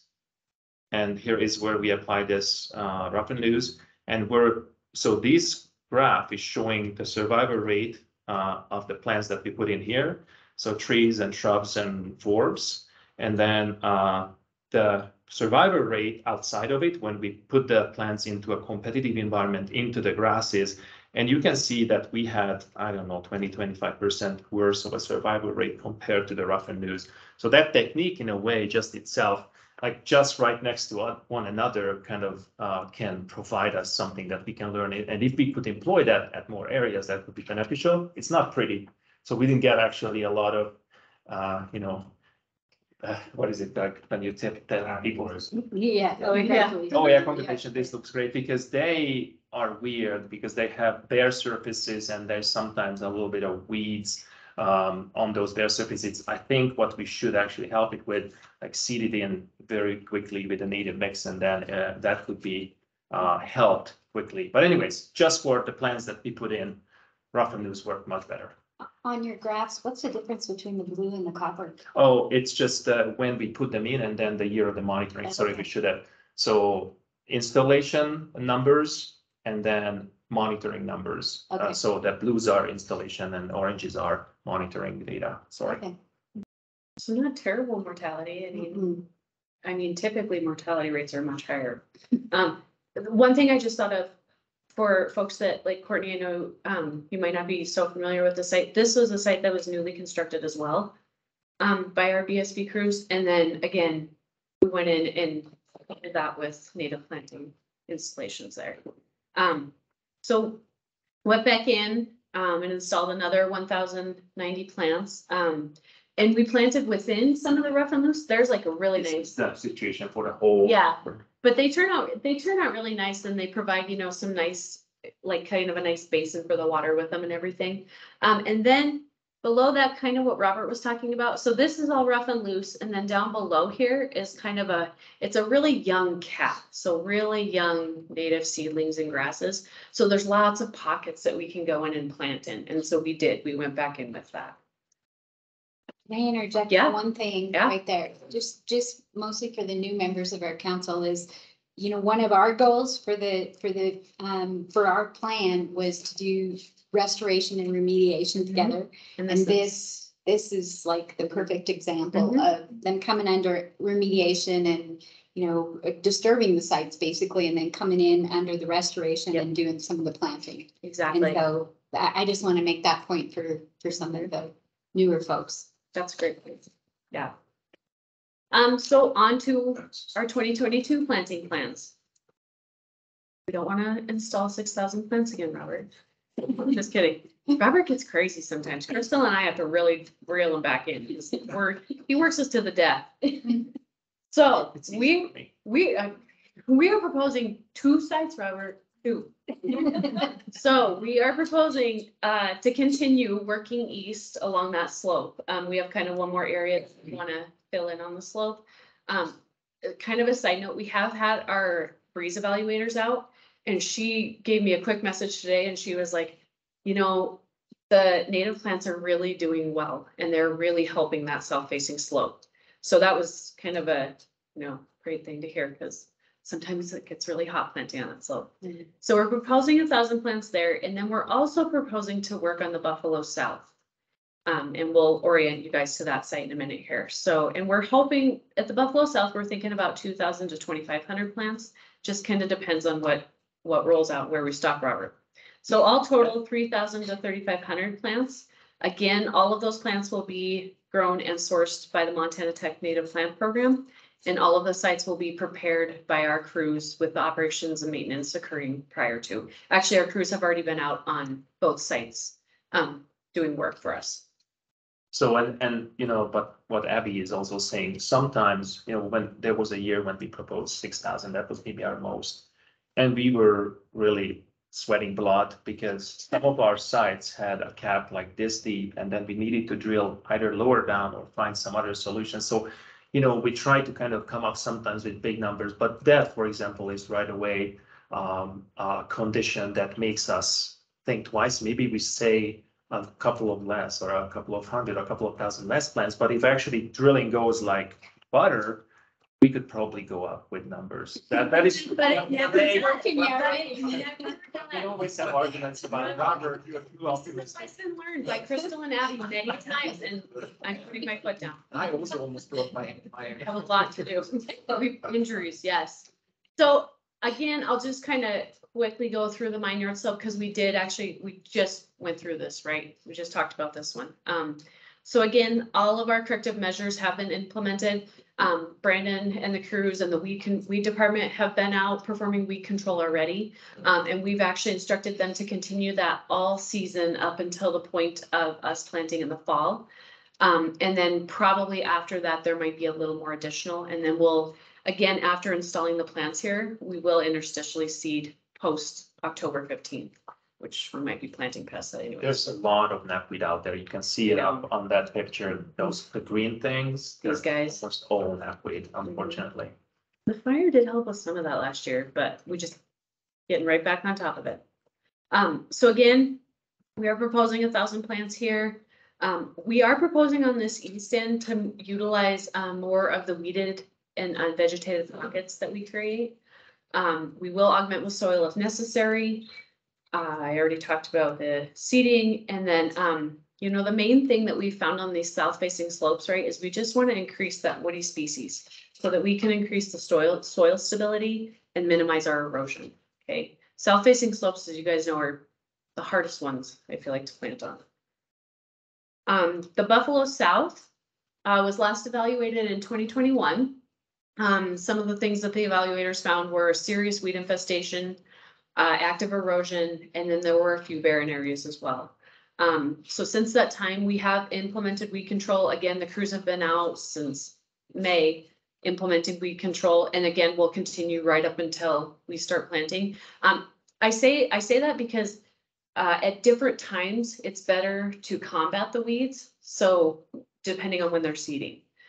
So the other thing that we want to do is, or the other thing that we did, I'm sorry, is on the east end of the site. And when I show you the map, actually, we'll go to it. On this end of the site, we had a lot of stormwater runoff from the street here. So we actually expanded this entire area to help control the velocity and then also correct the active erosion that was occurring there. It was really hard to keep the plants there just because of how much water was coming off. And we will, of course, seed when we're completed. There is a very good potential for native plants to thrive here. Mm-hmm. Because although the Breeze evaluation reported a lot of barren areas, they seem to be really just decomposed granite that is not really, was probably not suitable for the reclamation mix for like crested wheatgrass. Mm-hmm. But what we see, what also you see, those green, not greenish, silverish color, those are again just sages, and that shows us almost the plants or the species that we should work with and kind of try to fill in those interstitial environments among the grasses. So of course weeds, but we also need to consider that this site has very good potential. I like that much better than the Anselmo for plantings for sure. Yeah, because of its history. I agree. So anywhere you see like a bare space in this bottom picture, that's a place we can put a plant. And we were really excited kind of looking at the site because of the decomposed granite, because the other site that we saw such a high amount of decomposed granite on, well, two sites I would say that performed really well is Clark Mill Tailings. Yeah. Call me crazy. I know there's not a lot of cover there, but the trees are growing so well. And then the other one would be the Travona, which we are never planting on again because of the rocks. But really, Crystal and I might retire. I don't know. No, but that site thrives, and it's because it is in the native soils there and that decomposed granite, and we're coupling it with the right species. So we are really excited about this site and the opportunities that it has. Clark Mill, really, which it was a zinc mill, and we know it's hot from some perspectives. So we directly planted into the, what should we call it? Into the contaminated media. And some were really hot and they didn't grow anything, but we have the biggest pines, for example, already that after we kind of put them in as seedlings, that is, some of them are really coming up nice and they just find a nice environment. Of course, human health concerns, I don't know about much that, but we proved that we can directly put stuff into the contaminated media.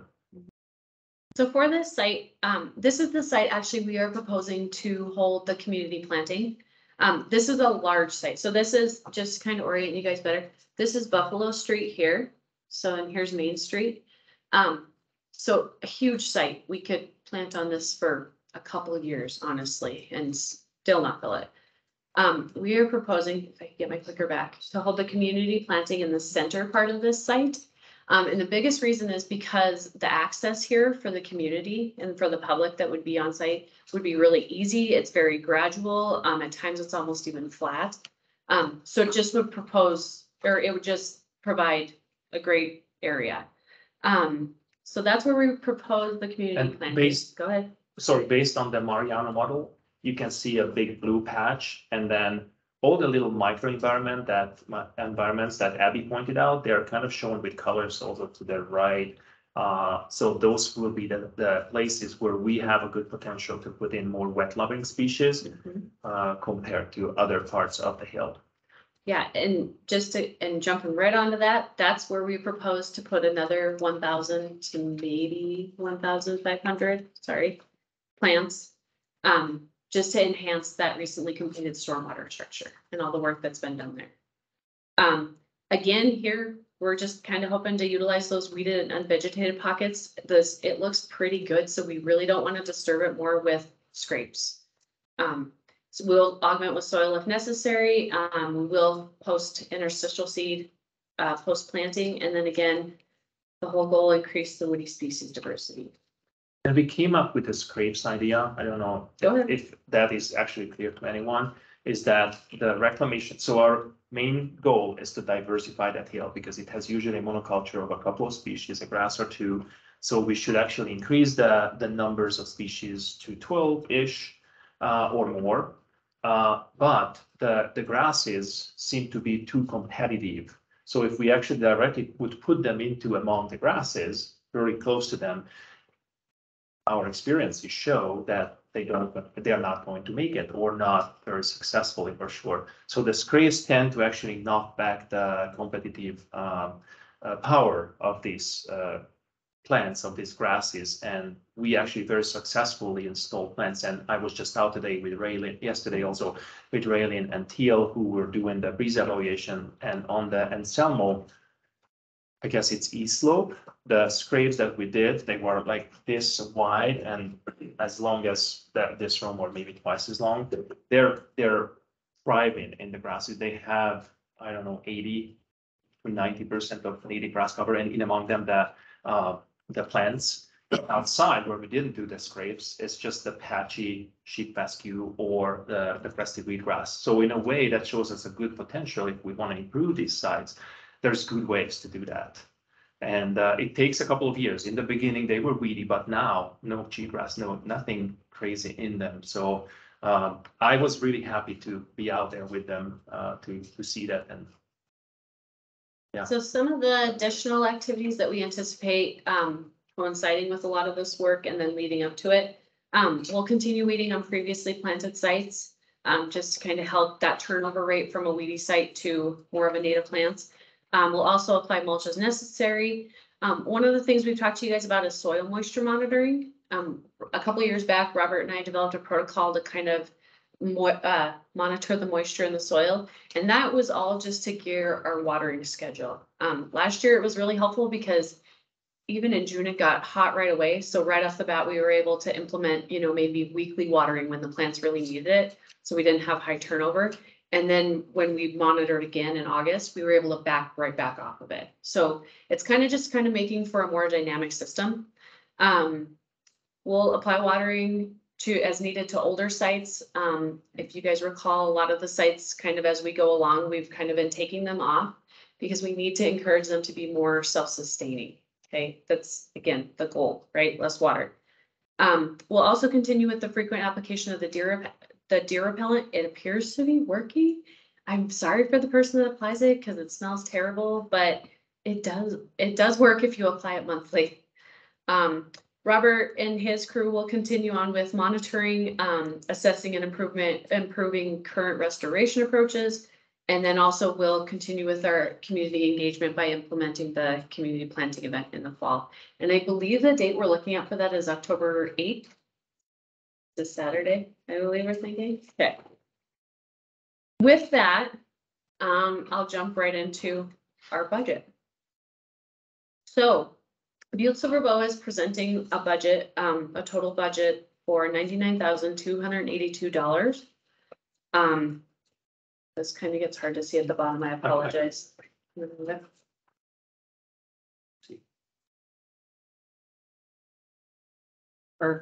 you. So of this, we are requesting 71,173 from BNRC, and Butte Silver Bow is providing a match of $28,109.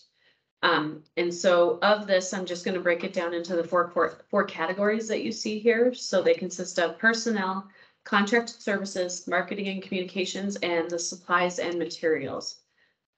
So just to start up at personnel, if you notice, this is all of the numbers there. Those are the numbers of hours that we anticipate putting into this program. And we have gauged that off of historical numbers, kind of tracking where we have put our work the past several years. So if you look there, we are requesting from BNRC $48,634 with the match from us of $18,548 for a total of $68,182. Under contracted services, we are anticipating around 75 hours of weed control. This is historically where it's kind of held. And so then at $65, we would be providing a match of $4,875. Under marketing and communications, this would be poster printing, this would be advertising for the event. This would be all geared towards the community planting. Last year, I know we kind of kept that placeholder in there, kind of hoping for it to happen, and it never did. But this year, we're pretty optimistic that it's going to happen. Under supplies and materials, you'll notice again, under that vegetation, right? There is no item there anymore because all of the plants are procured through Montana Tech. Under watering, you won't also see our water that we are putting on the plants as well, like from our summer labor. And that is because we are using the Metro effluent on our sites. So there's no, that's a cost savings to the whole program. We do have water for the landscapes of Montana. And right now we have it in there at $3,000. The amount of fuel that we're estimating too, which hopefully it doesn't go up, but the amount of fuel we're estimating is 2,400-ish. We'll see. I think that's blown the bank recently with our trucks. The soils that you'll see provided here, these are soils that are for restoration purposes only, nothing to do with remedy. So these are if we need to go in and, you know, augment something to build up an area, something like that. The mulch as well, that's purely for the native plants. I have a small stockpile left, but it seems like we go through it pretty quickly.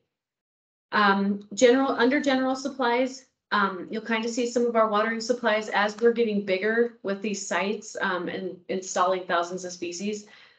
This would consist of things like longer hoses. We might need to replace some hoses, things like that, pretty simple. There's our deer deterrent expense. Under equipment, we do have our excavator, our BSB operated excavator in there, just in case we get a wild hair and we're like, oh, just kidding, we want to do scrapes. We don't know, depends. Also drill fuel, drill kit, and bits. The work is pretty rough out there, and every year we consistently snap 2 of the drills in half, which happened again, Robert. So we do need to replace a couple of them again. The other things, you know, just some safety equipment. So knee pads have been very helpful, kind of blocks the blow from the drills. Also work gloves. We also have in here work gloves for the public for the community event, as well as trowels. And then we also, you'll see under equipment rental, we do have just the placeholder for that mini excavator. That's in the case that our excavator is out doing remedial work and we need, you know, we need this piece of equipment to perform the planting installations. So, again, did I miss anything, Julia? You're good. I think that's it. So on to Robert's budget. Maybe. Okay, that's my favorite, talking about the budget. So, compared to Butte Servable, our budget, I think, is a little more simple because it's mainly for personnel. So as you see, so we are requesting a total of $155,000, and most of that is for personal costs. We have our greenhouse manager who is keep her employed because she is she's the most important part of this engine, because if we would not have Crystal, there would be nobody really to kind of do the whole operation.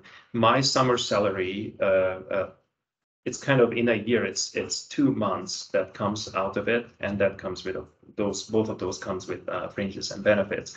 And we actually asked for a master's student and an undergraduate student's pay for that year, which is July 1st till June 30th.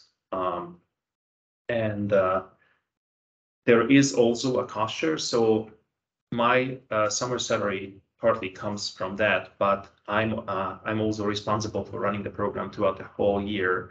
And I do that kind of voluntarily, but it is in a way a cost share, because the research time that I can spend at Tech, which is 25%, just help me with that, Angela or Beth. 20% total. 20%. So I'm using that to actually run the program, to, work with the students, work with Crystal, and just kind of do a daily check on or whatever that needs to be done, so that you can see at the cost share column here. And also there is a number here for work study students. So there's an opportunity for students to come to us and work with us as work study, and that is also not taken off from the program. And then the other things which we cannot even budget, all those students who work for their certificates and masters, which actually are paid from totally different budgets, and some of them are even our volunteers, or they need to work for a whole semester. Every week they do 3-4 hours at least, and many times we have so many students that Crystal cannot even turn her head around. Anyways, so we have all those people working with us, and really others like our supplies and communications. And there's a tuition fee here that we would like to ask from the BNRC for the master student, if we can identify that student. There's 3 students coming into the system, and I'm hoping that one of them will be taking on work with us and even writing his or her thesis out of this work. So that is our ask here. And I don't know if you have questions. I'm happy that I have Angela and Matt also here. They can answer questions that are tricky. Yeah. So I guess with that, we are both open to questions. Questions from the council first on the program budget? Well, I don't have any. Did you turn the lights on? Yeah. Trying to, I didn't know how to. Oh, you do it good. There you go, Ben. Good work. I don't have any questions about the budget, if you wanted to start there, or if anybody had questions on budget, but I wanted to talk or ask a little bit more about what the cumulative effects of your work are starting to show. We've been at it a while. We knew it was a long-term job. And I guess what I'm asking is, are we getting to the point where we're implementing the program based on our lessons learned, or as a matter of practice now, or are we still finding we have a lot to learn yet? And each year you do it, do you get more confident in how you're doing it, or do you get thinking that you still got so much to figure out? And the other way around too, there are sites. So starting, I feel optimistic. So just from today, sites that we established in 2016. I came in the program in 2015 when we just monitored the previous years. And that site at the Anselmo East that was established then, and what I see there is very positive, good survival of natives, and then the different techniques that we try out, they work. And it's hard to say how big of an impact one of some of these works have on the whole entire site, because we usually focus on smaller sections.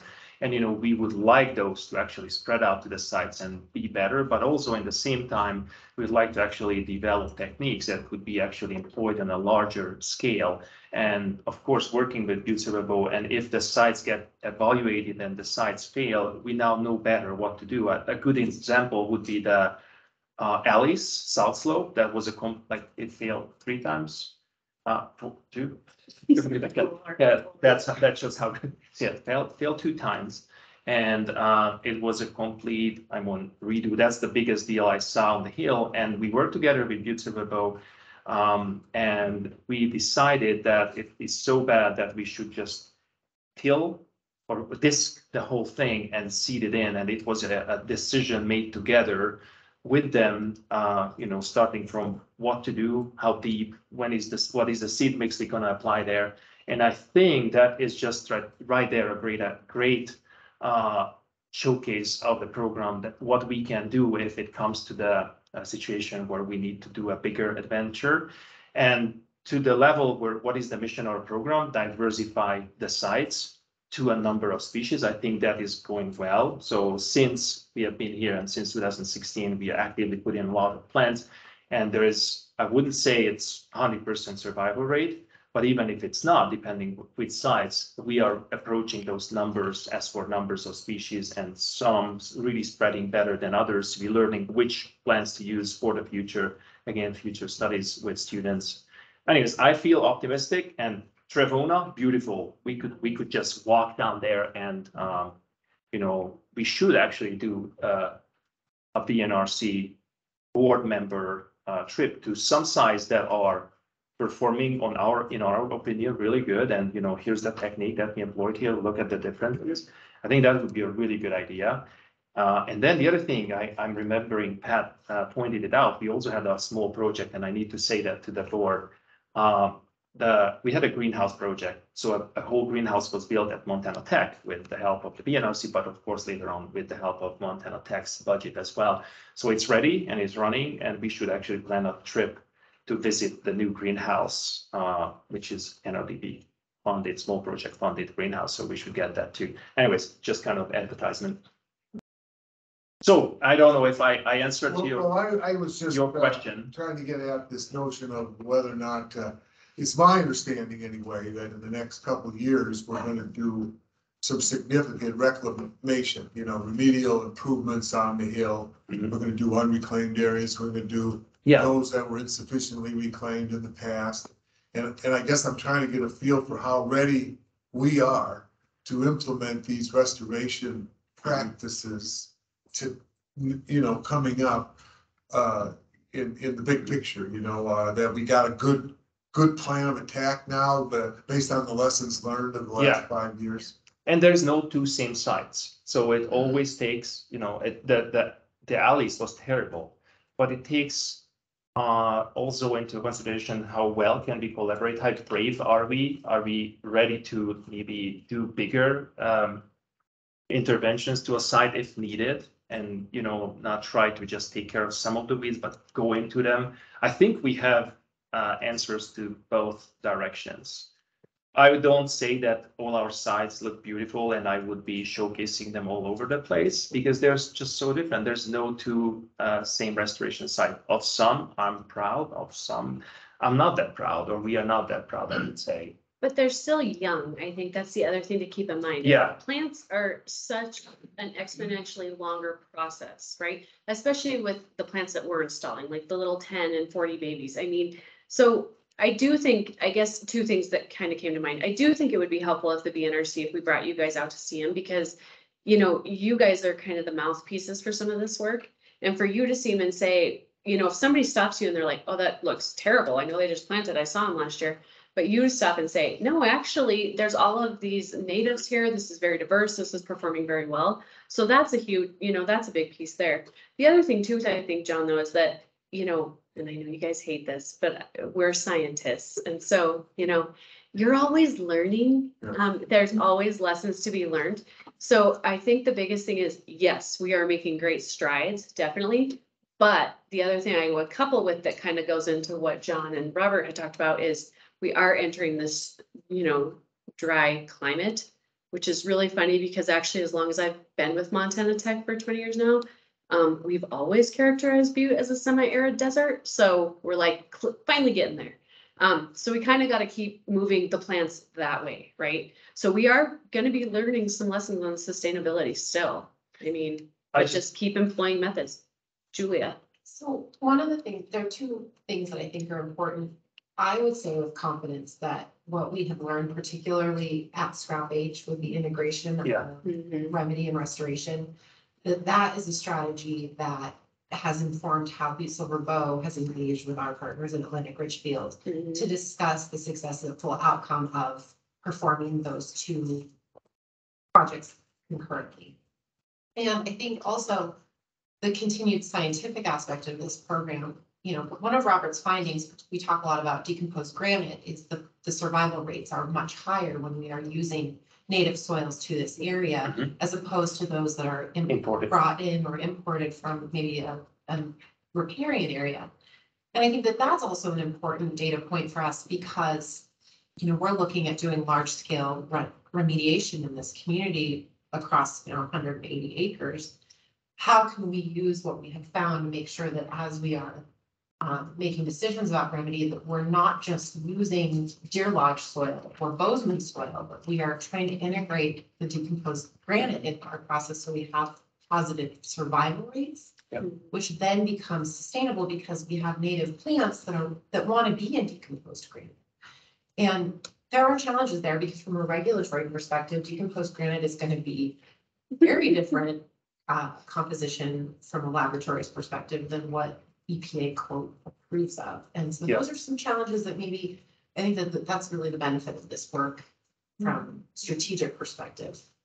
It's harder to reach a 60% cover or decomposed granite in general. But I would say those are all things, if we take into consideration the cryptogamic crust, the mosses and the lichens and everything together, we will reach that. But we need to consider it more of as a native system, not a cap that's supposed to have 60% of crested wheatgrass and forever. That is a bad goal, probably.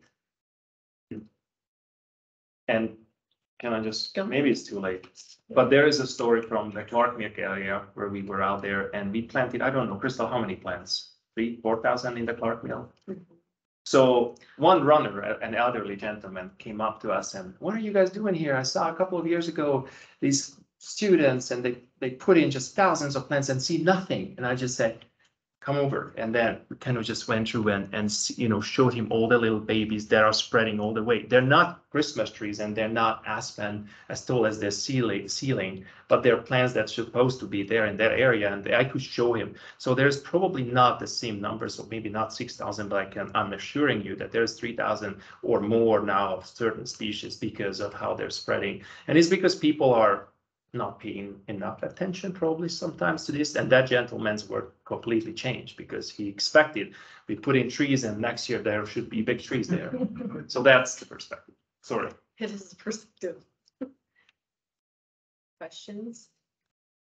Right, I'll jump in just Sorry, go a ahead, second. Elizabeth, From what you said, I want to make an analogy to something that I think everybody that grew up in Butte probably will seize a bunch. So I'm probably dating myself, but when I was a kid here, the Big M there was not a tree on it. Yeah. And now look at it, but it took time to get there.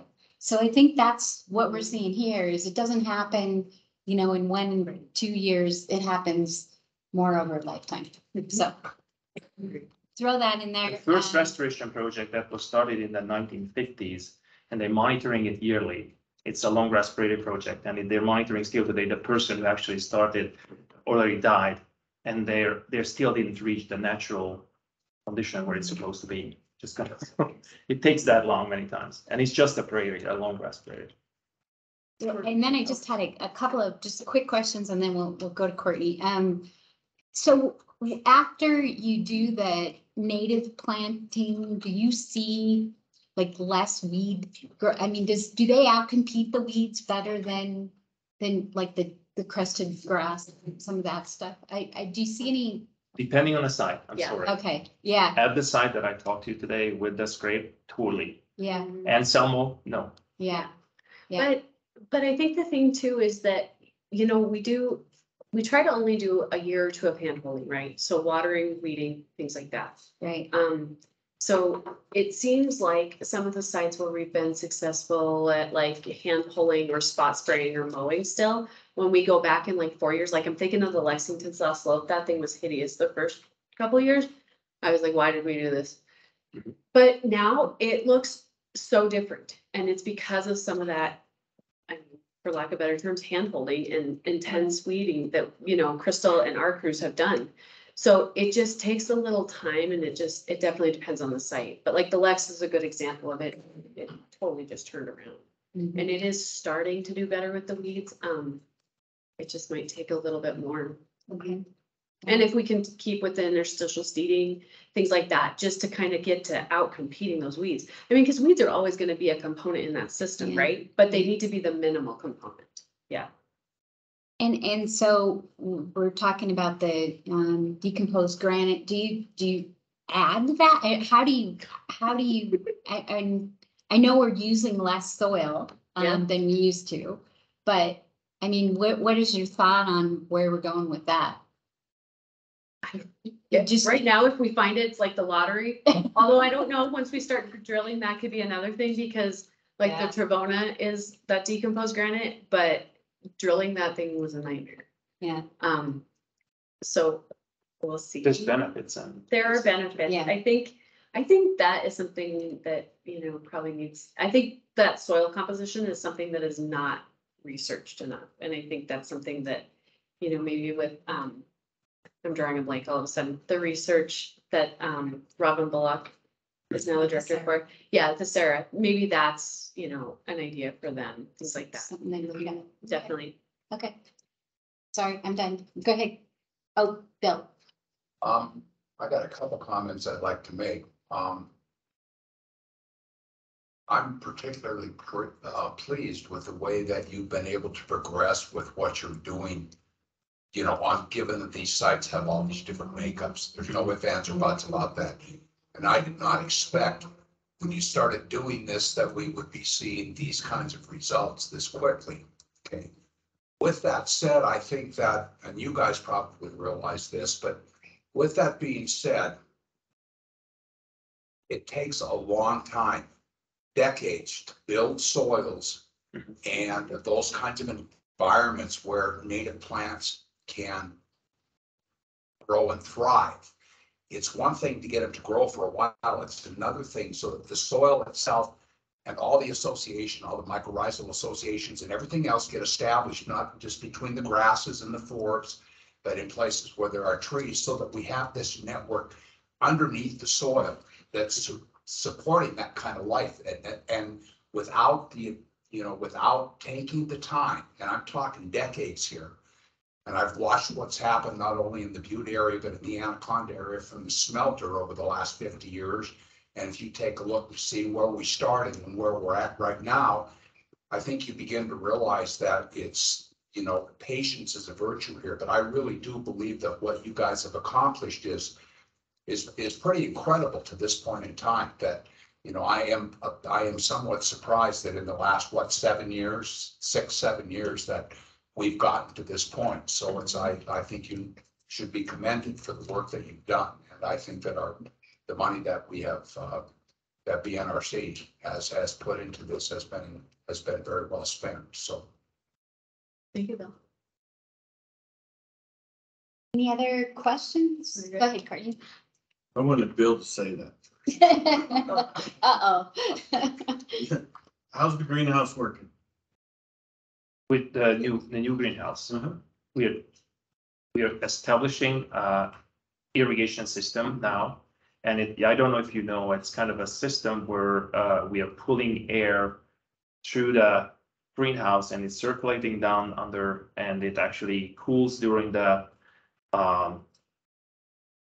summer, and it heats because of the geothermal effect down under during the winter. We just started to kind of bring it up to where it actually can be put into operation. So we didn't grow plants yet in it, but it's running, it's functioning, every function. So the tables were installed this spring. So we will be putting probably dry seeding, which is kind of plants like rabbitbrush and sagebrush that we can quickly grow from seeds in the summer. So those will be the ones that we try. But the reason we have that greenhouse is because it can have different kinds of conditions than the greenhouse up in the main area that is very humid, and it actually gives home to a lot of not just diseases. Diseases could be just one thing, but there's a couple of insects. One of them is fungus nut flies, that if the humidity is just too bad, they come onto your plants and they chew their larvae just chew around your little babies. And so that new greenhouse is supposed to have a little drier and cooler conditions compared to the one up there, but it's functioning. Is this by the house that's? Yeah, down to the south end of the campus, yeah. It used to be where I took my kids for babysitting. Yeah, so, I mean, those houses still exist, so you could actually bring the babies down there. No, I just had to say that. Paul Conrad, a long time ago, proposed an underground mine for the winter times. So is the greenhouse working? Do you think it's gonna work well in the winter then? Yeah, I mean, it is working well, and I was part of polls. I helped poll. And with that, we found, I just kind of am saying my take on the underground greenhouse, that we needed also, even if it kind of has what is like 12 Celsius during the winter down there, or 13, something like that, it wasn't really enough for the plants. So we needed, for it to be actually a successfully running operation, we would have needed to pull heat from one of those engine houses. That was the idea, to kind of do that, but that after it got flooded, so it got stopped. So I think it's a great idea to do it down there, but greenhouses, especially with the new energy efficient greenhouse, I would say yes. And we have been growing plants now for many years, and we're starting our seedings and everything in January, and we can heat them up nicely, and that's the time when we usually start our operations. But I would say yes. So is the greenhouse the size of it enough?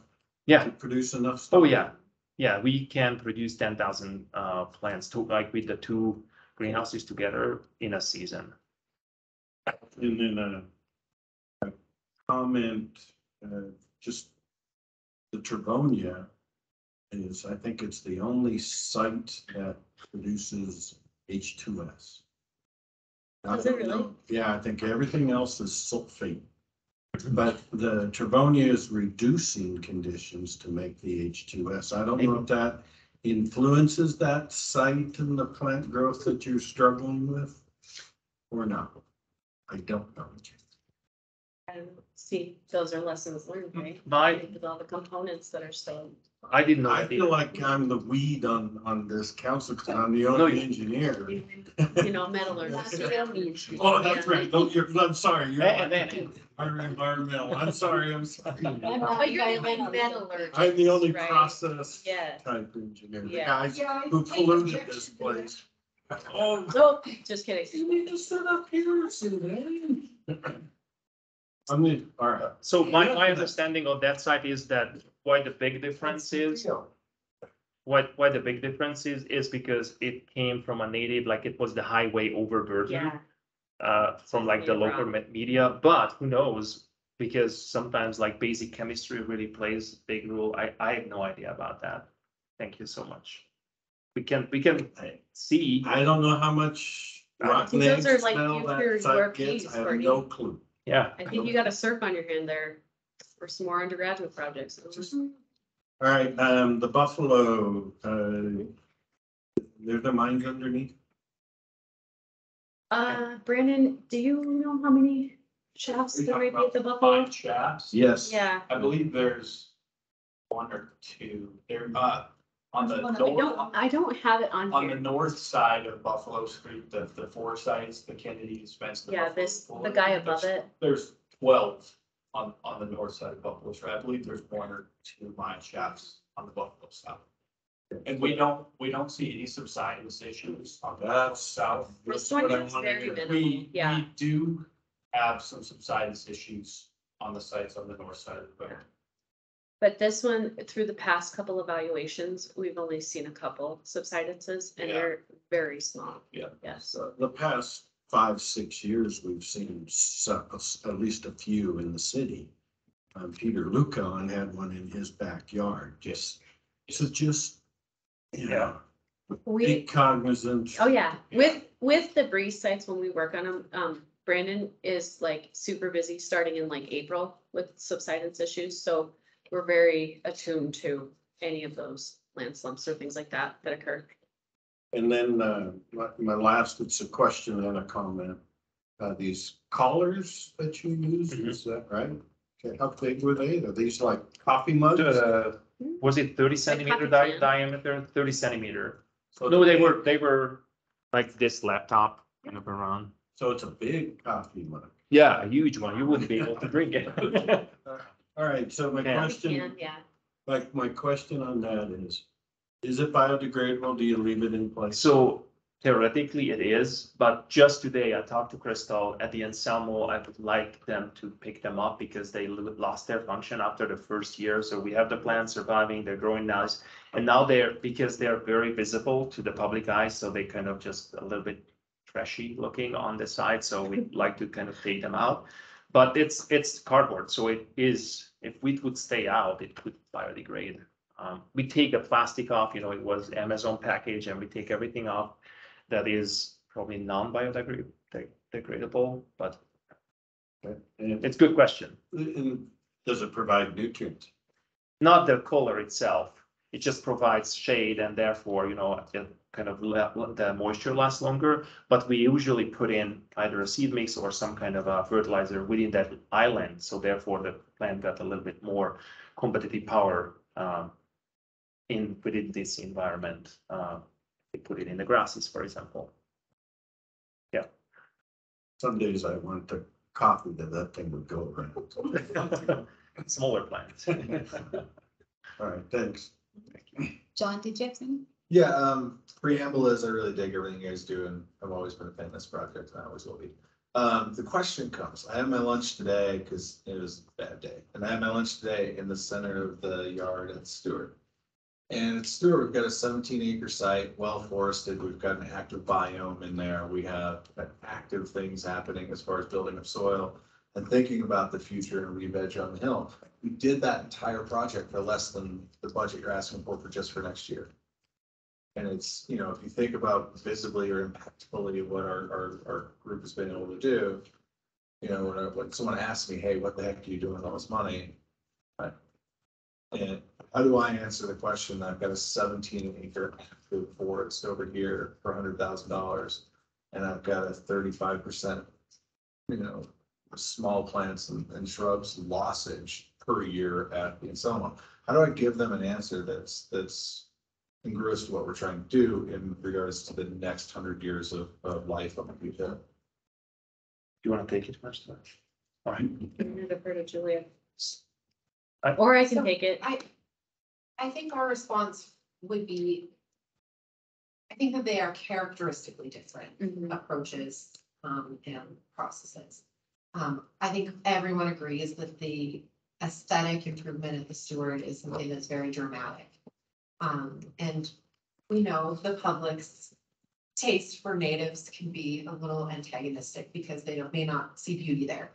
I think some of the challenges or things that we should maybe wait to make the final call on this has to do with the long-term watering costs that have been associated with the Stewart versus our program where we are taking water away from our plantings incrementally. And when I say our, I mean both Montana Tech and ours. What I think is going to occur in the next year, as you saw in our budget, we planned $3,000 to help with the watering bill at the Stewart plantings. We did $5,000 last year and have been spending $5,000 for a number of years. What I think that this is it's an opportunity to decrease the amount of water volume that's going to be used at the Stewart this particular summer and see how these aspens start to acclimate to less moisture. And then I think once we see the impacts of less moisture and the effect of the Stewart, we can make a call on its long-term sustainability. And so while I think that there are heavy costs associated with maybe our programs being expensive, there's a lot of labor associated with what we're doing, and that's probably the bulk of where this price comes from. But what I do think to the benefit of our programs is that we are seeing that they're moving towards sustainability now, because we are not watering anything we planted prior to 2 years ago. And those are just sort of out there promulgating themselves and propagating themselves rather than having labor associated with that. And so I don't want to be critical of the Stewart. They're just, I think, categorically different projects. And I think the long-term observation is understanding if we can move the successes of the Stewart into a very, very sustainable conservation site. And you weigh that up. Yeah, so I guess then the question would be, perhaps an ask, Pat, would be next year after, to somehow get a quantitative analysis from you guys of independently understanding their different sites and they do things differently about how they're actually doing, so that we can, to John's point a little while ago, we can make better choices in the next 12 years of what we're doing with our re-veg money, because we're still going to be here 12 years from now. But what we can do with the re-veg money and have actual data to support that about where it can best be spent. Sure. So it's just an ask, Pat, if that's something to make happen. Thank you. And then the other thing I just also say is that I completely agree what Julia said. Completely, I would say different approaches. We try to really consider the ecology. We try to actually work with locally collected native plants.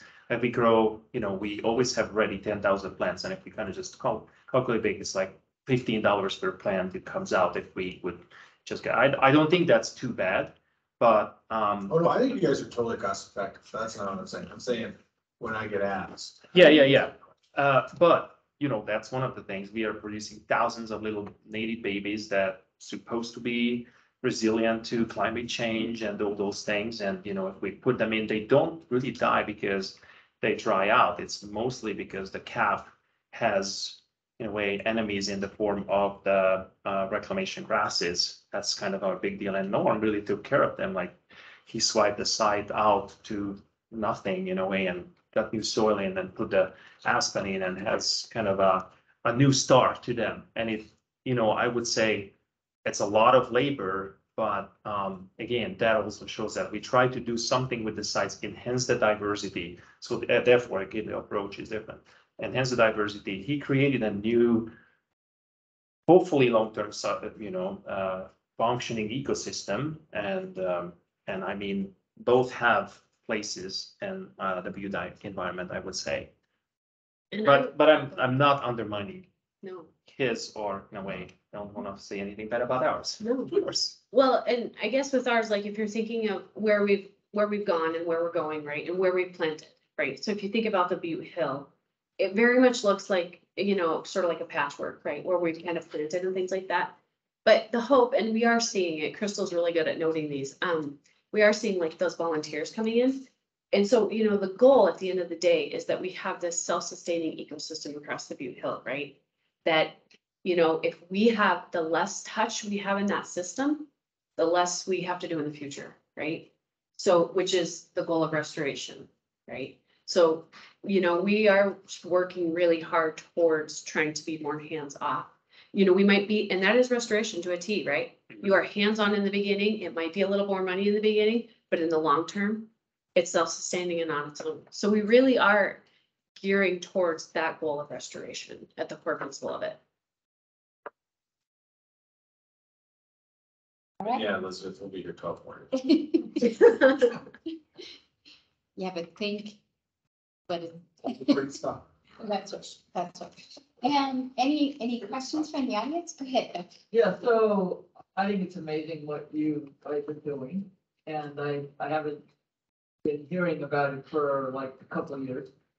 But I was up in Walkerville, and I know you mentioned the south slope of the hour. I was up in Walkerville, and like I haven't lived here that long, but I hadn't seen it looking so blue. It is really blue. Is that Yeah. blue something that this project has provided? Yeah, the blue That- are the native plants. That's what, yeah, that's Yeah, they are what the I was thinking. native grasses and the stage and everything, and that's what I'm talking. You can see that You color. can see that. I mean, Yep. it is just amazing. And if you haven't gone, just to look up at the Alex, Yep. I would suggest you do that. Yes, and that's kind of another, Once you left, it just took care of that itself. You weren't up there this spring doing No. anything, painting or something. no. Once they did the big overhaul of it, that's, we've just, yeah. It's blue flags. Blue flags, which we. Oh, yeah, the blue flags is, yeah. Incorporated into. Yeah. our seed. And that was in the seed mix, exactly. Yeah. Yeah. Anyway, it's just lovely. I mean, it's totally lovely. Oh, did you take pictures?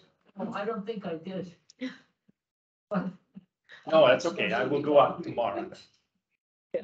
I had just a little snarky, lighthearted comment, but my husband and I adopted the 2-5 view. We pick up between Maine and Montana on Buffalo Street. Uh-huh. And I do it twice a week. And I don't know what the price of aluminum is right now, but I pick up 2 Safeway bags of Coors Light and Twisted Tea. Yeah. You could probably We have some, fund half we- your project with my Safeway bags. we do have a problem with somebody parking there, consuming a lot of Yeah. the pull-outs on Buffalo Street. And if I would- condoms have a resale value, there'd be. And you wanna know what's also sad on top of that is how many times our crews go out in between you and Larry, and they are also cleaning those sites. And the next week, you wouldn't even know they were there. And I mean, it's hundreds of pounds of garbage removed. It's crazy. Yeah. It's really sad. I just put it in the little dumpster down there on the trail. Yeah, I stick it in people's garbage cans. yeah, it's bad. We still have a littering problem. And it's Coors Light and Twisted Tea. Without fail. On my road, it's Bud Light, so I don't know. I don't know if they drink in It different depends. places. I don't know. I don't know. Anything else? Questions, comments? I think you're Well, on. in that light, I just make a motion. Before we make a motion, we just have NRDP do their review of the budgets, but if you want to do that now, and then we'll. Sure. In a nutshell, We have John McKee's request. yeah. Oh, yeah. Yeah, and he'll be after that. We've got a couple more things we need to do. We've got to finish this up first. So I worked with Robert and Addie and Crystal and Julia and Brandon to help get this plan put together. I think they're doing a wonderful job, and when I have seen from NRD's perspective is this is in line with what the restoration plan says, and I recommend it for funding. Now, you, John. Well, I'll make a motion to support the 2 proposals at the funding levels as presented this evening. Municipal Department of Reclamation and Environmental Services and the Montana Tech Native Plant Program. Thank you. Do we have any questions or comments on that before we take our vote? Need a second. We need questions first. Now we'll take votes. All right. Do we have a second to that? I'll second. All right. Thanks, Bill. All in favor? Aye. Aye. Suzanne was an aye. Suzanne, you prepare that? No nays? I'm just not used to sitting in the front. Well, are you in favor of the motion? Yeah. All right. Okay. Passes unanimously. Thank you. guys. Thank you. And now I'll go to John he's going to give us a little on climate change. Well, I just wanted to mention the Eco Adapt and the Climate Adaptation Workshop that was hosted here in Butte recently. There's some really great tools, actual evaluation tools to put against projects and how you're gonna fund them and how you're funding them. And I think it would behoove us to have, Steve Mencat, perhaps someone from the city who's adopting this program to come in and just give us a short on it. Because it helps just clarify some of the reasons by which you might want to or might not want to fund a project. And the evaluation tools that come with it, I thought were really powerful. We've adopted 2 of them inside of our company already. But they just sort of take out some of the mystery and some of the politics and make it a little easier to make decisions. So I thought it was wicked valuable, and I'd like to see at least something done here at some points that everybody here could potentially think about that as a tool that we use for evaluating small projects, re-veg projects, things that we have a lot of money left for. Great. John, I'll get with you and get his information. And Sure. And get something going. All right, then we have one more duty that was actually on the very first of the agenda that we missed. And that is approval of, or non-approval of the meeting notes from the March 31st meeting. So if everybody had a chance to take a look at those. And I threw a couple of little suggestions, but Yeah, there was nothing major I'll incorporate that I had. I moved to approve with your markups. All right, Second.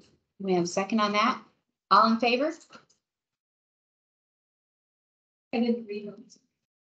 You can abstain? No, So could I also follow up on that, you know, in reading over the minutes and there were, it appeared to me a few questions that were raised, asked and answered, but there were a couple of things that were raised and required some answers later. Mhm. So could we maybe get into a cycle of maybe in the early part of the agendas to go over the minutes from last meeting and then deal with whatever action items and questions that arose and what the report back is. I'm curious about still a few of the other projects that are ongoing in Butte. I think it would be great to get a more consistent update of those projects from the perspective of the program and staff, so. I think that's a great idea. Yeah, John, after that meeting, I did reach out to DPQ for more information on all the questions you guys asked in our last meeting, and I got 0. Excuse me? And I got 0 response. Well, it's good to know, so a person could maybe intervene in that regard. Yeah. It's so important for you to tell I us pushed it up the ladder in our department and what's going on those projects, and I know there's a couple that I'm involved in that.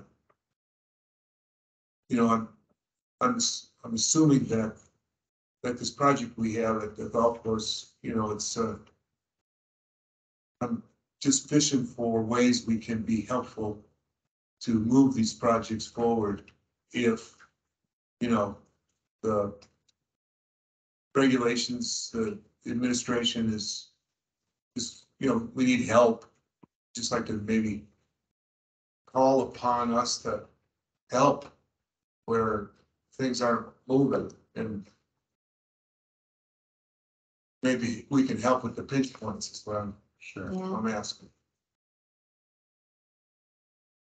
Yeah, and I think just to kind of build on that, just standing up there and saying, hey, we requested this on this date and we got no response in front of this whole group. Gives more people that can say, what the heck? Yeah, exactly. I could just put on your radar a few things. So I have been in touch with the Strattons on their stormwater inlet markers and reached out to them, and they were slowed like everything else in the world by COVID. And they suggested maybe we could get together one evening or 2 evenings here in July and get together and start putting some more of those markers down. in Uptown Butte or other places. So I'll send you guys an email and try and just do a poll and see when you guys are available. And it wouldn't have to be everybody. Even if we just get 1 or 2 hands, it makes for light work for them. So the goal is to get those down. So hopefully we can reach out. And if you have other civic organizations that you think might be willing to help with that effort too, just drop me an email and let me know. And we'll try and get things set up and get that one across the finish line. Is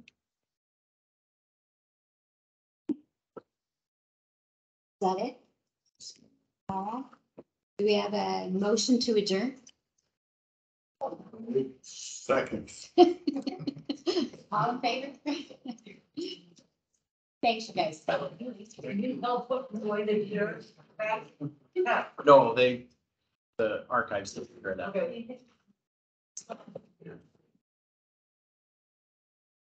I didn't want to lose you.